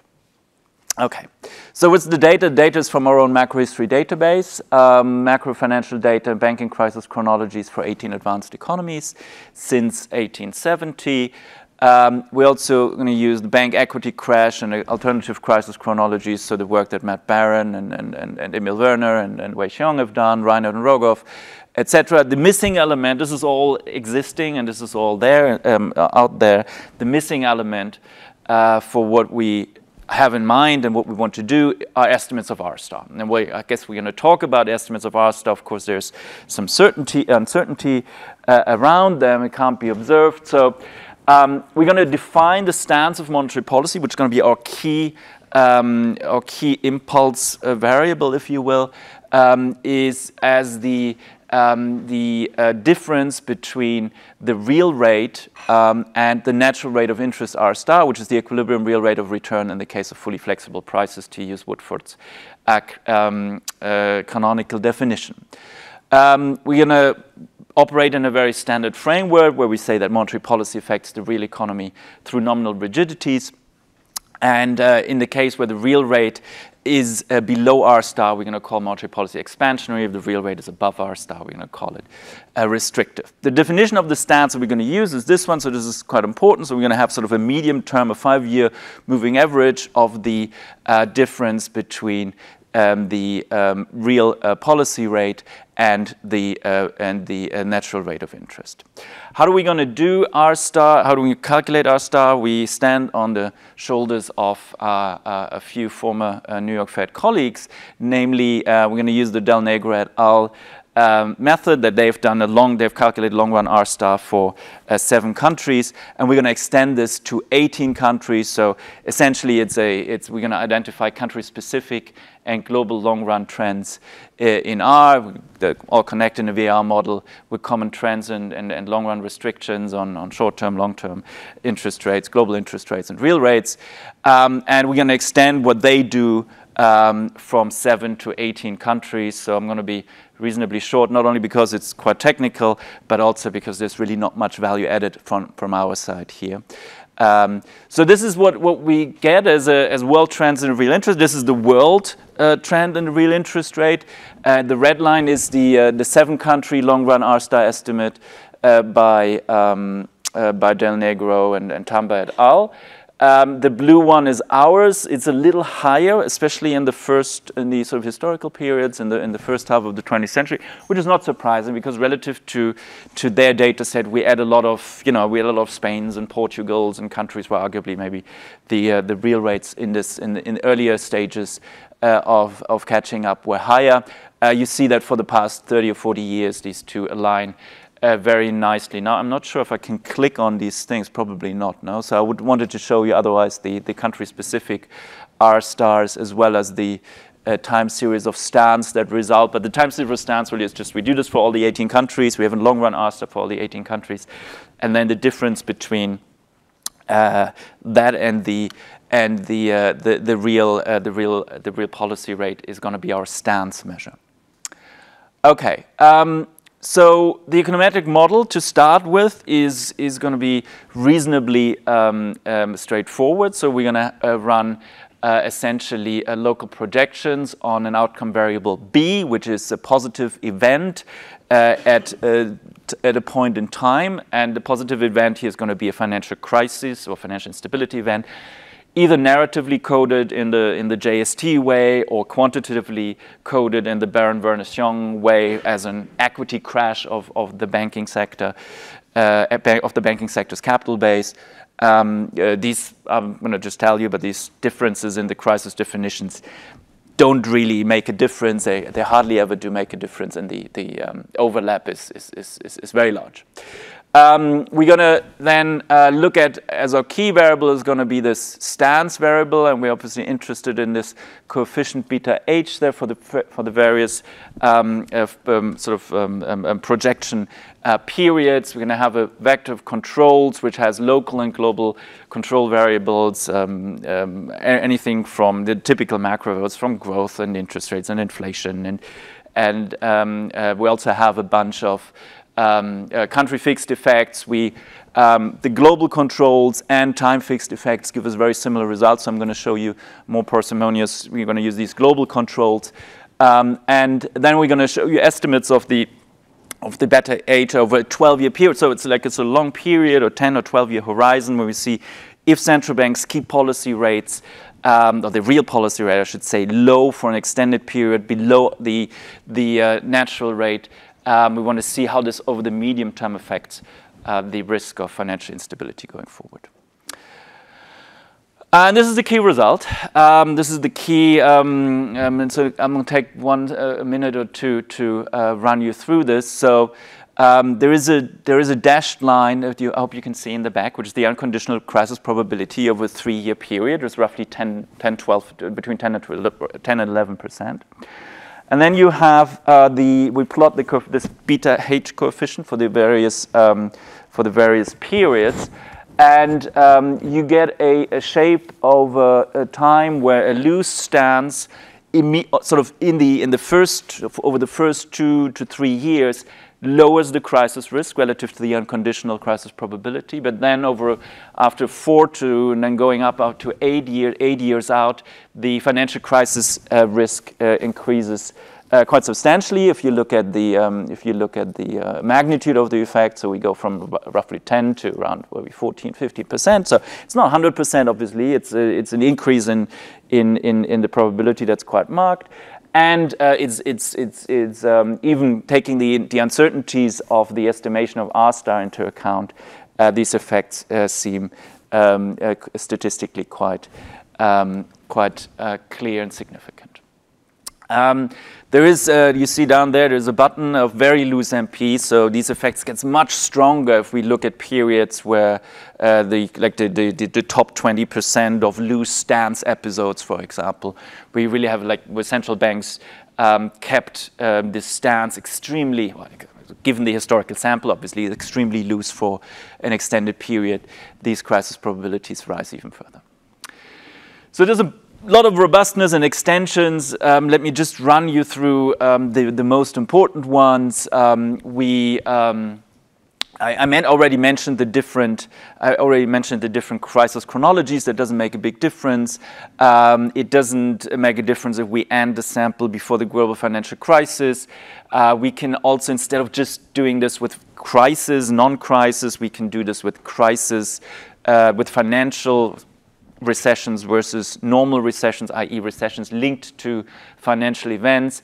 If you're very into the sort of R-star estimation, we can do this with the Holston et al. Approach. So using the sort of the New York Fed's version of R-star. We have. I mean, I showed you linear probability model. We can do this with a logistic model, etc., etc. None of this changes this basic result, and let me come back to this. It is essentially a loose stance of monetary policy ensures you against financial instability risk over the short horizon, everything up to maybe 4 years, maybe up to 3 years. After year 4, we always see sort of this hump-shaped curve that 5 years out, 6, 7 years out, the financial crisis risk increases significantly. So why does this happen? Why does loose monetary policy trigger financial instability? And I mentioned at the beginning in this slide on the right-hand side that we hypothesize that the channel through which this happens is the financial sector, is credit booms, is asset market overheating, or the combination of both. And obviously, if we think this is the main channel, then I owe you some test of that. So we're going to go through those. We're going to look at the role of this loose stance in triggering credit booms, in triggering house price booms, and especially their interaction. If you know the recent Greenwood Schleifer et al. Paper on these red zones, so we're going to look at these red zones where both the credit growth and asset prices are in a specific part of the distribution. So we're going to go one step back and ask, does a loose stance of monetary policy trigger those dynamics? So let's, we'll go through, in the paper we go through all of those, but let's do the red zone exercise, because I think it's maybe the most credible one, in the sense that this is a definition that Greenwood et al. Came up with. So just to remind you, it's being in the code as countries, economies entering a red zone in year T, if debt growth is over a 3-year period is above the 80th percentile, asset price growth is in the top third, and the red zone then is a scenario, is a situation, is a year where both the credit extension and the asset price growth is in these sort of extremes of the distribution, or like in these top areas of the distribution, the right-hand side of the distribution. And they differentiate as well between household red zones, which is a combination of household credit growth and real estate prices, and business sector R zones, where business credit and real stock prices are in these parts of the distribution. So on the next slide, we're going to exactly repeat that Greenwood Schleifer et al. Paper and look at the predictive content of our stance variable for these for entering red zones. And it looks like this: on the left-hand side, the household sector; on the right-hand side, the business sector. It's clearer for the household sector, arguably. You again have a dashed line there, which is the unconditional R-zone probability, and then you see how a loose stance, defined as before, increases the probability of entering these household sector red zones, i.e. joint credit and asset price boom situations, and it's still there for the business sector. The business sector lending data and the stock price data a little more noisier, so it doesn't come out quite as clearly, but we think it's still quite there. Again, if you do this with very loose monetary policy, so the loose stance, top 20th percentile, above the 80th percentile, the loose distribution, then these effects get stronger. Again, this is fine to do this not just for the Greenwood and et al. post-World War II sample. You can do this for all the years. You can zoom in on, you can add money growth and inflation, you can run logistic models, you can do decade fixed effects instead of the global controls. This is all sort of this shape that, you know, there is the loose stance, not immediately, but over time triggers these joint asset price and credit dynamics is quite strong in the data. So none of this so far can make a good claim to causality, obviously. And so we're going to now propose an instrument for stance, which is going to be an instrument that Alan, Òscar, and I have used in previous work, and others have done too, which builds on the so-called trilemma of international finance, i.e. the fixed exchange rate under conditions of capital mobility. You have to import monetary policy from abroad. So we can, for countries that ran fixed exchange rate regimes under capital mobility, build an instrument that just says that the variation in the local interest rate, and in this case the variation in the local stance, is affected by what happens abroad. And you know, the assumption is then, I mean, this is that the base country, the policy setting in the base country doesn't pay all that much attention to the conditions in the pegging country when setting rates. So there's more to this. We actually then also run a sort of Taylor rule for the base country, and just use the residual from that and sort of taking the expected changes in the base countries out. A few details are in the paper, but the basic idea is simply that you know, if you think about the Scandinavian crisis in the early 90s, the Bundesbank after unification raises interest rates, the Swedes are packed and the Scandinavian currencies are packed, so they have to raise their interest rates too, into an asset price boom at the time, and then you trigger these Scandinavian financial crises. I think that's these interest rate response is something that we'll hear a little bit in the discussion, which I think is a very important point. Okay, so we build this instrument. So and then instrument the stance with what comes from abroad and with the exogenous changes in monetary conditions imported to the pegging country. Here's this is where the ECB. So this is a eurozone perspective. You get the stance in the pre-2008 eurozone. You had this idea that the core and the periphery had very different stances for monetary policy. The ECB, I guess, rightly, focused mostly on what was happening in the big economies in the so-called core, and that resulted in an import of monetary conditions, arguably in Greece or Portugal or somewhere else that was too loose. And this is sort of exactly the setting. I mean, just to sort of give you the idea of that instrument that we exploit. In this case, systematically over 150 years, and you know, for a long time, most exchange rates were pegged, so we have quite a lot of observations there. So we instrument the stance, and then look at, again, come back to the very first chart that I showed you, the crisis risk in response to how monetary loose stance here then instrumented by the trilemma IV affects crisis risk. You see here these effects get considerably larger. So relative to an unconditional crisis probability of around 10%, we now have at a sort of 100 basis point looser stance, almost, I mean, I want to say triples this, but like definitely doubles this. Again, you get this very persistent, this is probably the most persistent shape we get of all of these long-run regressions. Is in the short run, a loose stance isolates you or reduces crisis risk.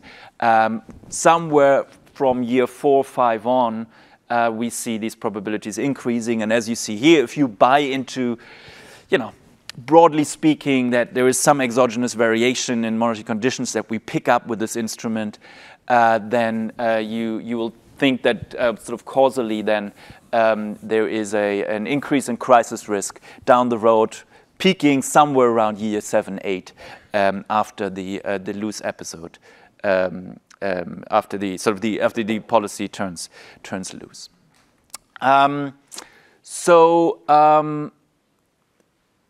If we instrument, we do the same now again to think about the channel through which loose stance affects crisis risk. Again, we mainly think about the role of credit conditions and asset price trends. And here you see on the left-hand side again the red zone, Greenwood et al. Definition. You can very much see similar trends in credit growth or in asset prices deviations where. In a similar way, credit growth picks up, then peaks around year 8. That's nicely in sync, if you will, or not so nice, but in sync with the crisis risk probabilities, and then the probability, the red zone probability, drops quite strongly, I guess, because there is a reversal and often in a reversal in a crisis. Again, for the business sector, things are a little bit less clear. That also has to do, as I mentioned, with the remind you, this is a combination of having credit growth to companies being in the top 20% and stock price growth being in the top third of the country-specific distribution. The stock prices are very noisy, so things are a little bit less, but I think that's something that is also in the original paper. It still paints the same picture. Okay, so let me use my last few minutes to talk about something that I guess we're, as economists, ultimately interested in. I mean, we care about financial stability, I mean, a little bit per se, but also because, or mainly because it affects the real economy. So loose stance might not be, there's a trade-off in the air. No, that might not be bad per se. At least we cannot say much about this trade-off for now, because we say, like in the short run, running this loose stance is expansionary. That's why central banks choose a loose stance, and that's the way of transmission, and that's what we, that's the way of stabilization. That's why we do this. But it might come at a cost, and it might have sort of the very loose, running a loose policy might come at the cost of financial instability in the medium run, but also, and this is what we're going to test now, it might come at growth costs down the road. So what we're going to test here is in line with some of the work that Atif Mian or Tobias Adrian and others have done, sort of in this whole growth at risk context, is to look for negative medium real economic effects. So do we see that a loose stance of monetary policy is also predictive for bad growth outcomes in the medium run? This will remind you a little bit of the Mian Sufi Werner QJE paper, where they sort of use credit growth and then look at growth forward. This is not an exercise. We're not using credit growth, but we're using the stance measure and ask sort of with the transmission through the credit markets if we see this medium term negative effect, the downturn being triggered by or being a consequence of a loose stance. So what we're going to do is we're going to define low output growth as obviously for each country as output being, or growth changes being in the lowest fifth of the distribution. But we're also going to use Barron-Dursur's series of economic disasters, which they define as peak to trough falls in real GDP of at least 10%. So we're going to replace the left-hand side variable. It's not going to be crisis risk. It's not going to be, or crisis probability. It's not going to be red zone probability. We're just going to say we're going to use instead low output growth or an economic disaster variable from Barron-Dursur. And this is how it looks. This is a growth risk trade-off emerging quite clearly from our work. So again, there's an unconditional low output growth probability, which is 20%, and then the by construction, and then the loose stance increases the probability of an economy getting into a low output growth environment by about, 20% relative to the baseline. Maybe even more worrisome, if you think about avoiding the big disasters and the welfare costs associated with them, is the result on the right-hand side for the Barron-Dursur economic disasters, so peak to trough slums in real GDP of 10% or more. Here, a loose policy stance again buys you some insurance in the empirical data, and maybe I haven't stressed this enough, but this is pretty much the universe of modern macro data that we have, with the universe of modern crisis that we have. So, you know, to overturn these shapes in these charts, we'll have to wait quite a long time, or at a lot of countries that for which we don't have data yet. But this sort of hump-shaped curve emerges very nicely again, that the probability of disaster doesn't quite double, but goes up by a significant amount after loose stance. Again, it's not. There's a short run, sort of benign, if you will, benign or sort of insurance effect maybe, and then the disaster probability rises significantly. Let me conclude and maybe also finish a minute early, which is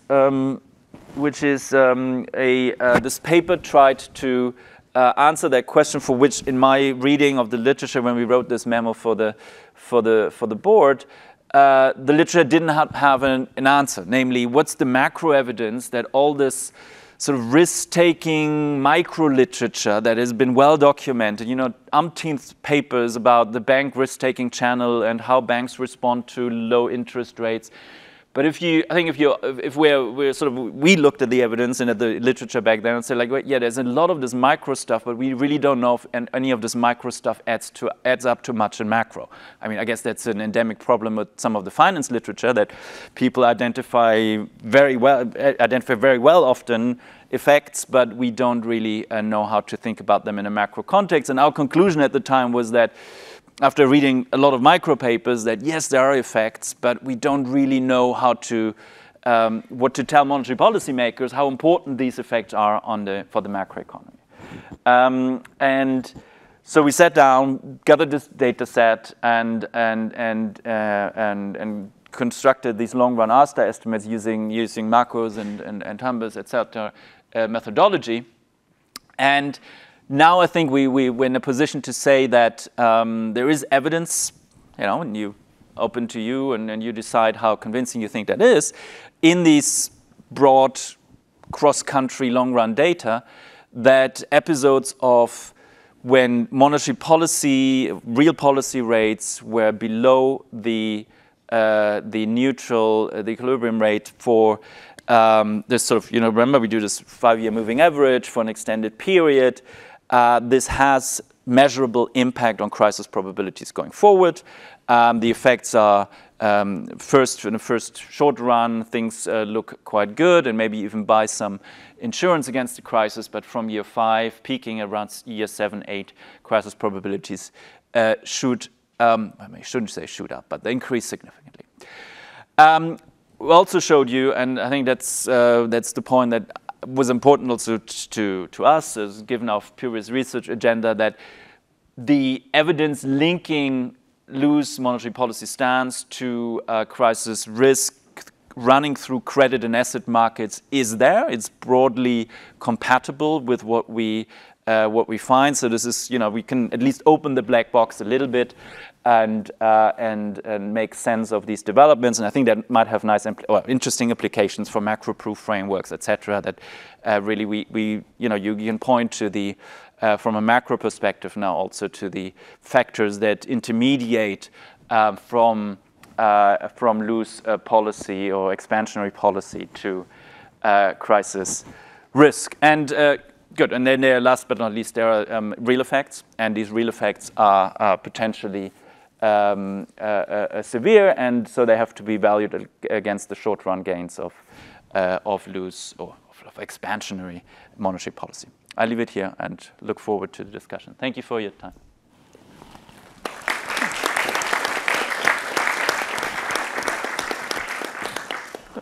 Thank you very much for the presentation, for being on time, both with starting and ending. And now the discussion will be done by José Luis Peydró. Yeah, if I can have the slides.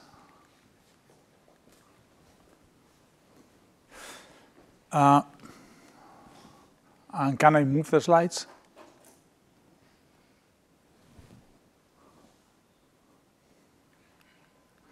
Okay, so let me start with thanking the organizers for inviting me to discuss these very nice papers. I've been discussing Schularick, Jordà, and Taylor many other papers, and I will be again discussing next month another paper.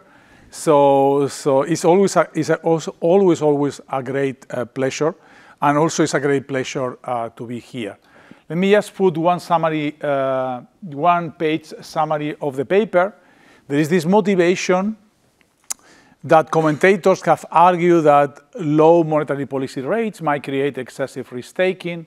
If you go back to the Jackson Hole paper of Raghu Rajan in 2005, and many other people, Jeremy Stein when he was governor of the Fed. And there has been theory built up on that, and there is a huge empirical evidence. And this huge empirical evidence is more micro in the sense of loan-level data, security-level data, etc. So what is missing is what is in the black, in bold, which is this evidence, lack of evidence of aggregated banking crisis. And this is what the paper of Schularick and co-authors bring a new analysis. Now, what do? They use this. So the question is whether the stance of monetary policy over a persistent period of time, this increases the likelihood of banking crisis. They use this, I might say, super interesting and amazing data of macro history, you know, by Schularick, Jordà, and Taylor. They have also the banking chronology of crisis, and they add in this paper this R-start building in another paper by Del Negro, etc. And this is the new data that they bring in. And basically the results in the last part of the slides is basically that after a long period of soft monetary policy, this increases in a quantitatively sense the probability of a banking crisis, and the intermediated channels are credit boons and asset prices. And this will be the summary. So I have one general comment and two specific comments, and I will develop the two specific comments. On the general comments, I'm not because I'm here and I truly believe, and I use this data, these are truly excellent papers. This in particular is a truly excellent paper, both on the methods, on the question, and on the interesting results. And I would stop here. And I truly would stop here because that's the... But of course, the organizers invited me to say something more. And so I'm going to tell two specific comments. The first one I'm going to say is that it's not just purely low interest rates. There is also higher monetary policy rates that might matter, and I will argue with several slides why is this the case. I will put motivating slides on why this is the case, and then I will go a paper by two former colleagues of mine, Dimitri Kunishok and Björn Richter from Pompeu Fabra, and a long-term co-author, Gabriel Jimenez from Bank of Spain. Now, our paper complements perfectly the paper by Schularick, by Grimm et al. And moreover, and more importantly, in order to say is, we built on the paper of Jordà, Schularick, Taylor, on the amazing data and service to the whole profession that you can go Google and get the data. Okay, so let me put this there. So this will be my first comment. I will have a couple of slides on this. The second one is going to be on the R-start. And the R-start, you know, if you read the book by Woodford, that might be very important for many, and of course I am here in a central bank, might be very important for the stance of monetary policy. But I want to argue, apart from some issues on the estimation on the R-start, I want to bring something more related to whether, for banks in particular, for banking crisis, I want to argue whether only this deviation from R-start matters, or for banks, as we saw in Silicon Valley Bank, but I will also put you other examples, whether also nominal rates matter. Okay, so these are going to be my two comments. Let me start by the first one. So in the first one, these are important case studies of important financial crisis, banking crisis.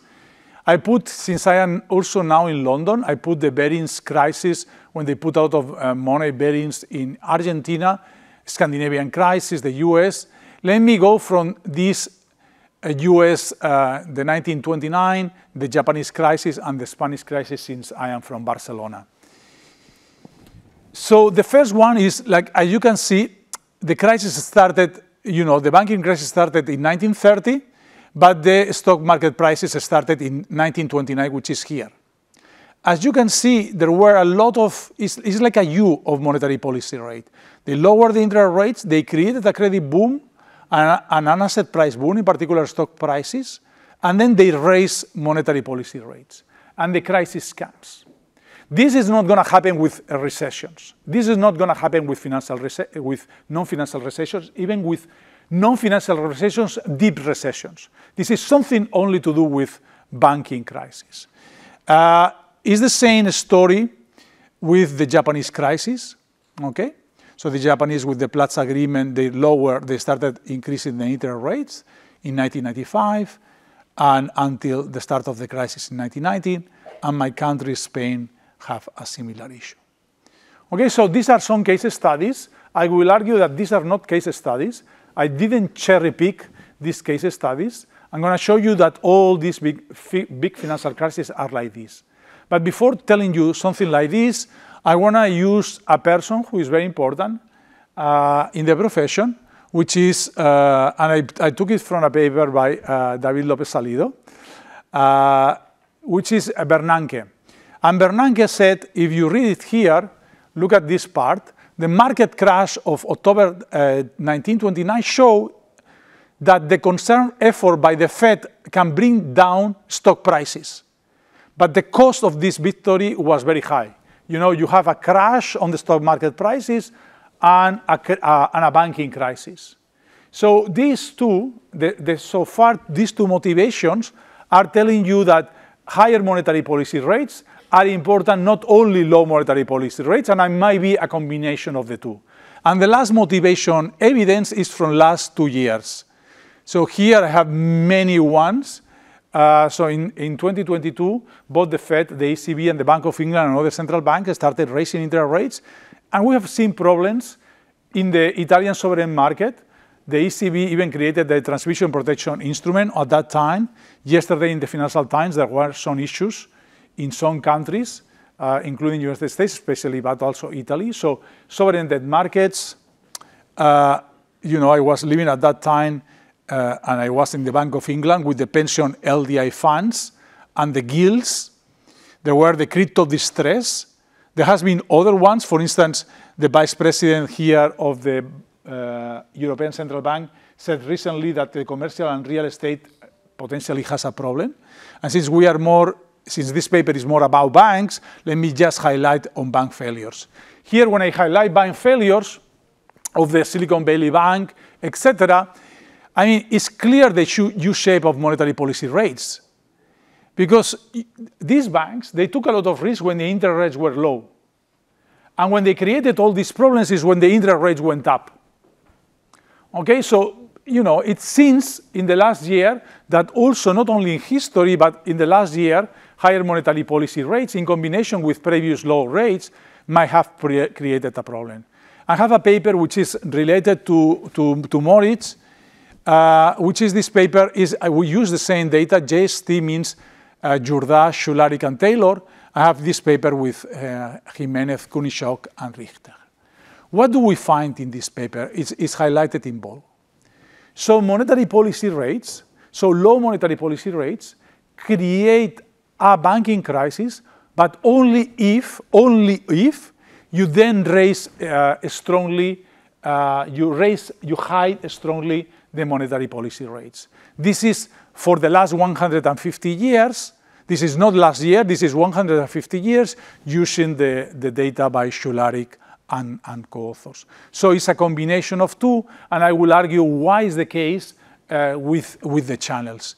And this is not non-financial recessions, not at all non-financial recessions, not at all even deep non-financial recessions. Let me just put you here. The post-World War deep crisis, the worst ones, all of them came from a U. You lower the monetary policy rates for a long period of time. There was a credit boom and asset price boom. And then when you raise significantly the monetary policy rates, the crisis came, not from the other ones. And all of these monetary policy cycles have the same number of observations. It's not that just you have one particular monetary policy cycle, and that's why you get the crisis. And this does not happen with non-financial recessions, and not even with strong non-financial recessions. What are the channels? The channels, Moritz was talking about this red zone.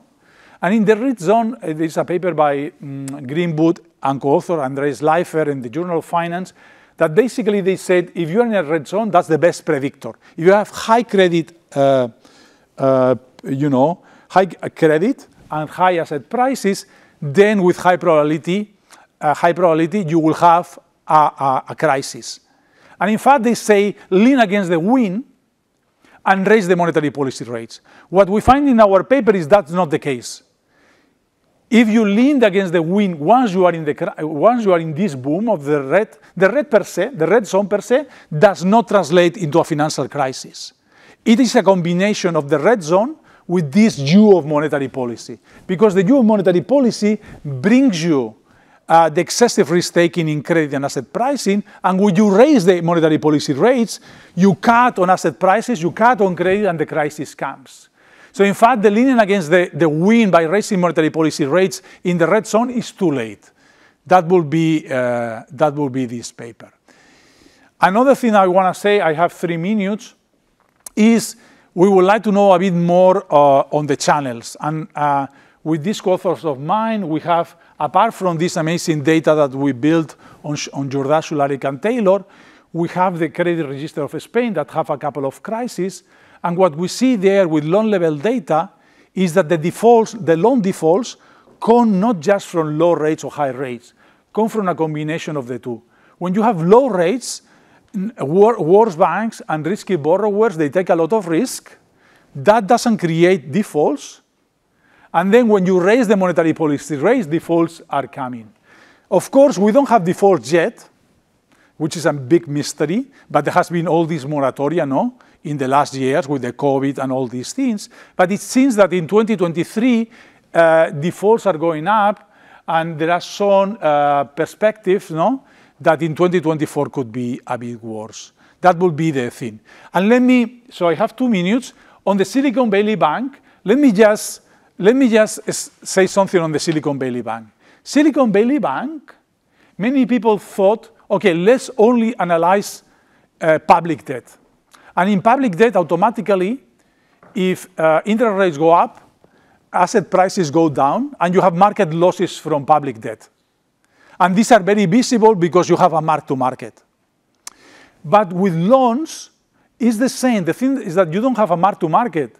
But if the loans are with variable interest rates, and these people have to pay higher interest rates, they are going to default. And in some countries, they are going to have fixed rates. But the maturity might be short, might not be long, and so they have to renew it, and they will renew it at high interest rates, and they will not be able to pay. And if it was purely fixed rate, which you don't renew it, like in the case of Mark Zuckerberg, I think, no, with the mortgage that he got in First Republic, I think, then you have an interest rate risk there. So basically, something that we have not seen yet fully is the non-performing loans. And that will be a channel. And the last slide that I have, and I have 40 seconds, is, like there are many, we are in a central bank. Yesterday I was talking with a colleague of mine, Jordà. There are people who are very macroeconomists, and for them, only matters the difference between the real rate minus the implied, minus the R star. Now that would be perfect for macro models, the boot for 2003. But in banking, if you think about Silicon Valley Bank, or the paper that I was putting, it also matters nominal rates. And why matters nominal rates? It's the same thing that we saw in Silicon Valley Bank. If you buy the interest rate, if you buy the security at very low rate and you have to raise the interest rate, even if it is not, you are not changing the nominal or you are not changing the deviation with the R start, you are going to have market losses. And it's the same thing with loan defaults. So, and why is that? Because banking, both the loans, deposits, and the securities that banks buy are at nominal rates. They are not at real rates. I'm not saying that the deviation, I'm not saying, Moritz, that the deviations from R star are not important. I'm just saying that for banks, and this paper, remember, is about bank crisis and banks, it might also be important nominal rates. And just the last thing, Viral will present a paper. It's a different paper, but Viral's papers with Raghu Rajan and Stefan is a paper that is not just QE, it's just QE and QT. And this is, in a sense, related. It's not just low per se, in this case, expansive of the QE. It's just a combination, for instance, in that case, QE, QT. Here is a combination of low rates, high rates. Thanks a lot. Thanks for the invitation, and it has been a pleasure to discuss your paper.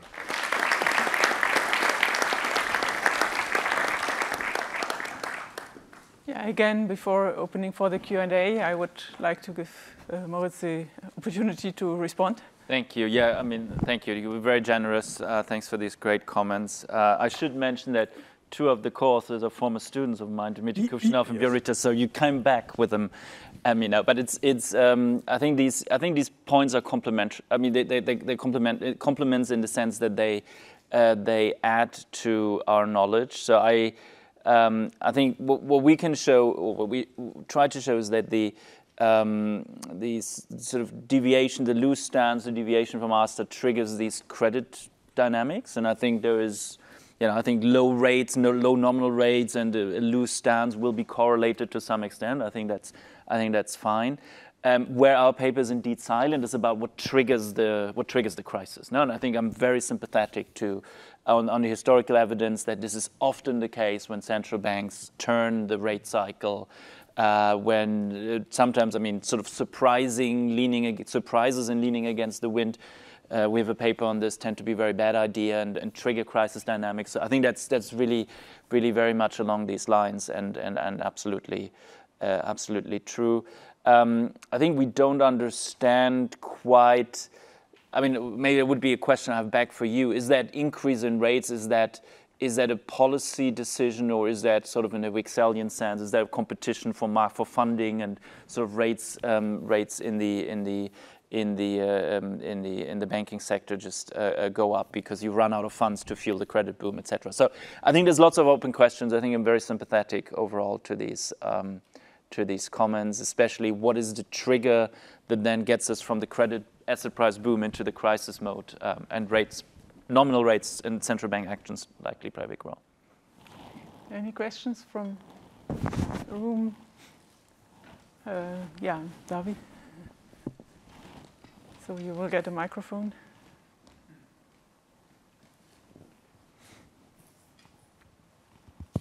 Thank you. So this is a great paper. Big fan of the literature. Now that you're here, I want to just try to see if you can help me with something that I don't quite follow from this kind of research line. So I understood that the people try to use this dynamic correlation to think about mechanism. So what is the transmission mechanism? What do I think about special features of the economy, and try to tease out different way of thinking about the nature of crisis and why crises appear and what is one of the key mechanisms. Think about theory and try to tease out element of theory. But you keep emphasizing that most of the job with your effort is to try to identify a causal effect. So try to connect policy actions to outcomes. In particular, you try to link policy actions to crisis outcomes. That's a fantastic research question. So, but most of the analysis that you do was pretty much what I call in-sample prediction, right? So you have a sample and you try to predict, within the sample certain crises, certain type of events, and correlate those events with a measure, what you call policy. Have you tried to think about the extent to which you can do some out-of-sample analysis? So, I mean, José Luis was alluding to something like that. It would be interesting to me to see whether you can run some sort of, out-of-sample posterior analysis to try to pick a few exercises, a few countries in which, with your model, try to understand whether the prediction that you are claiming are causal, are very helpful in actually pinning down, these crisis probabilities. And it could be, situation that satisfies some of the criteria that you have to identify what is the exogenous component of these, way of measuring the policy stance. So it will be interesting to see whether you can show these with this beautiful data set that you'll be building over time. So this is great. Thank you so much. Thank you. Yeah, I'd like to collect. So Carlo was here. Okay, thanks, Carlo Altavilla, ECB. No, just in the spirit of the conference that would bridge practice and science, do you have probably in mind an average cycle that would characterize your results? So monetary policy loose, but how loose? How much is how is loose? So the size, the depth of this loosening, the persistence, how much is persistent? So if you can maybe describe probably what is in the probably what comes out of the result. And second would be whether there are heterogeneity in the cross section of country that would more influence the probability of the crisis. So probably there are for sure there are policy mistakes in the crisis in the sample, or there is a huge deviation in GDP or in the R-star. Maybe all these also play a large role. Thanks. Jesper in the back.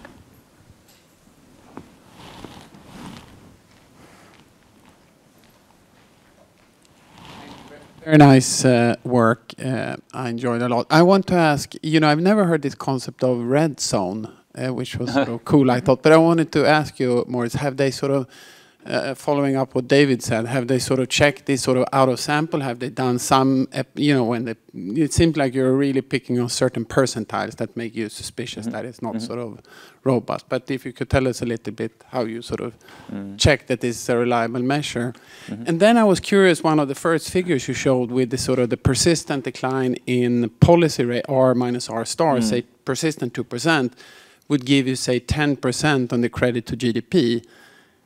It doesn't strike me a lot. No, if I think about sort of, in Sweden, the run-up when the Riksbank, had this discussion where they were leaning against wind, you had credit to GDP running at roughly 180% of GDP. Are you going to trade that off, 10% down, say 180 instead of 190 for a persistent 2% hike in the policy rate? That's like a tough trade-off there. Just want to hear your thoughts about that. Thanks. So maybe one or two more short ones. No, 100% sure. Yeah, Klaus. Very short. Fascinating discussion. The author and the discussant could go together and try to answer the following question. If monetary policy is very expansionary for a long period, does it only show up in asset prices? Does it show up in inflation? And if it shows up in inflation, is the reaction José Luis showed a reaction to higher inflation?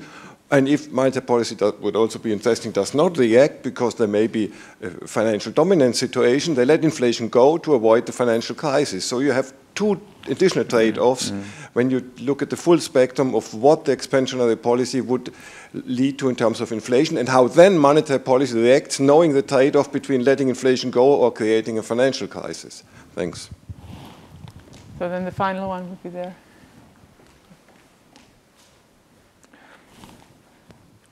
Thanks, Moritz.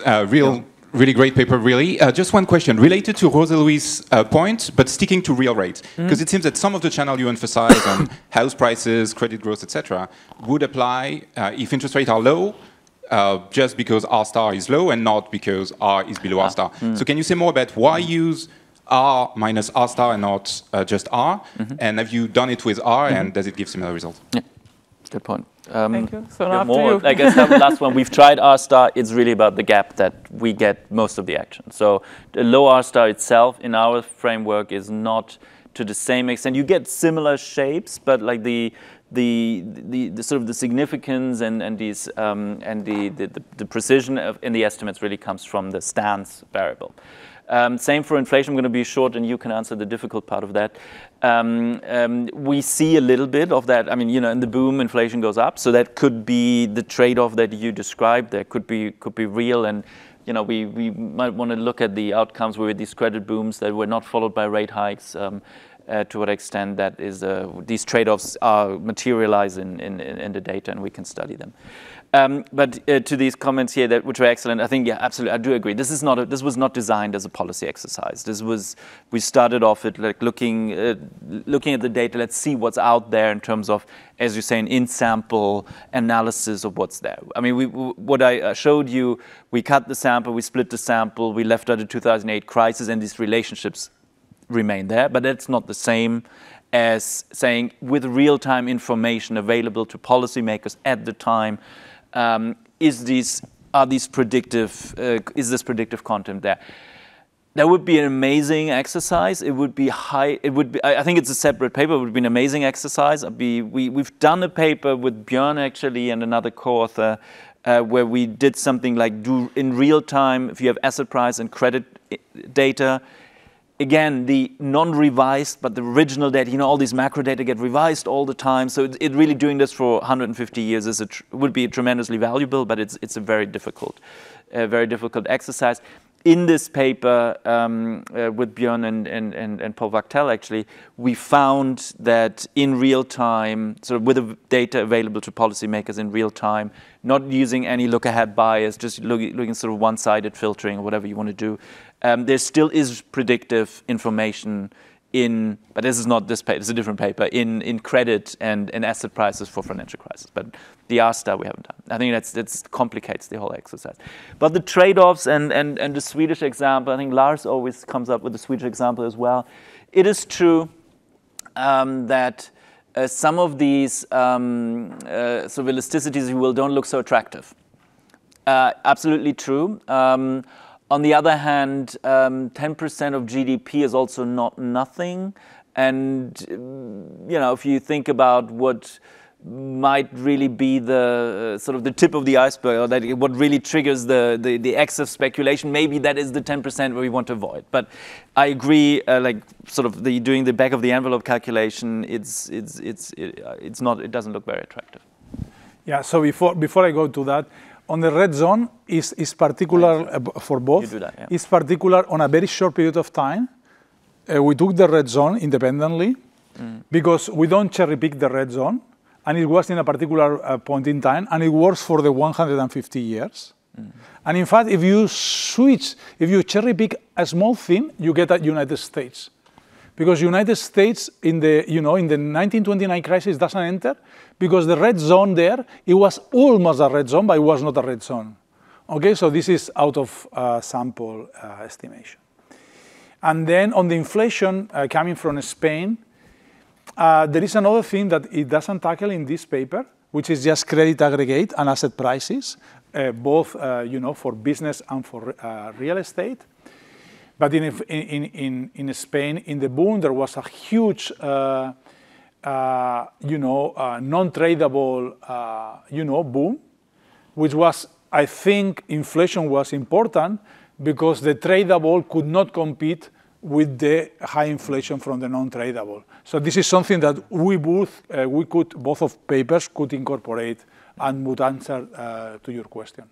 Thank you. Okay. Thank you very much to everybody. So this concludes the first session. Thank you to the presenters, discussants, and also to you, the audience, with the questions. We now will have lunch. So lunch will be served in the foyer. So if you go through that door and pass on to the back. And I would like to ask you to be back on time at 2 p.m. when the next session will start. Thank you very much.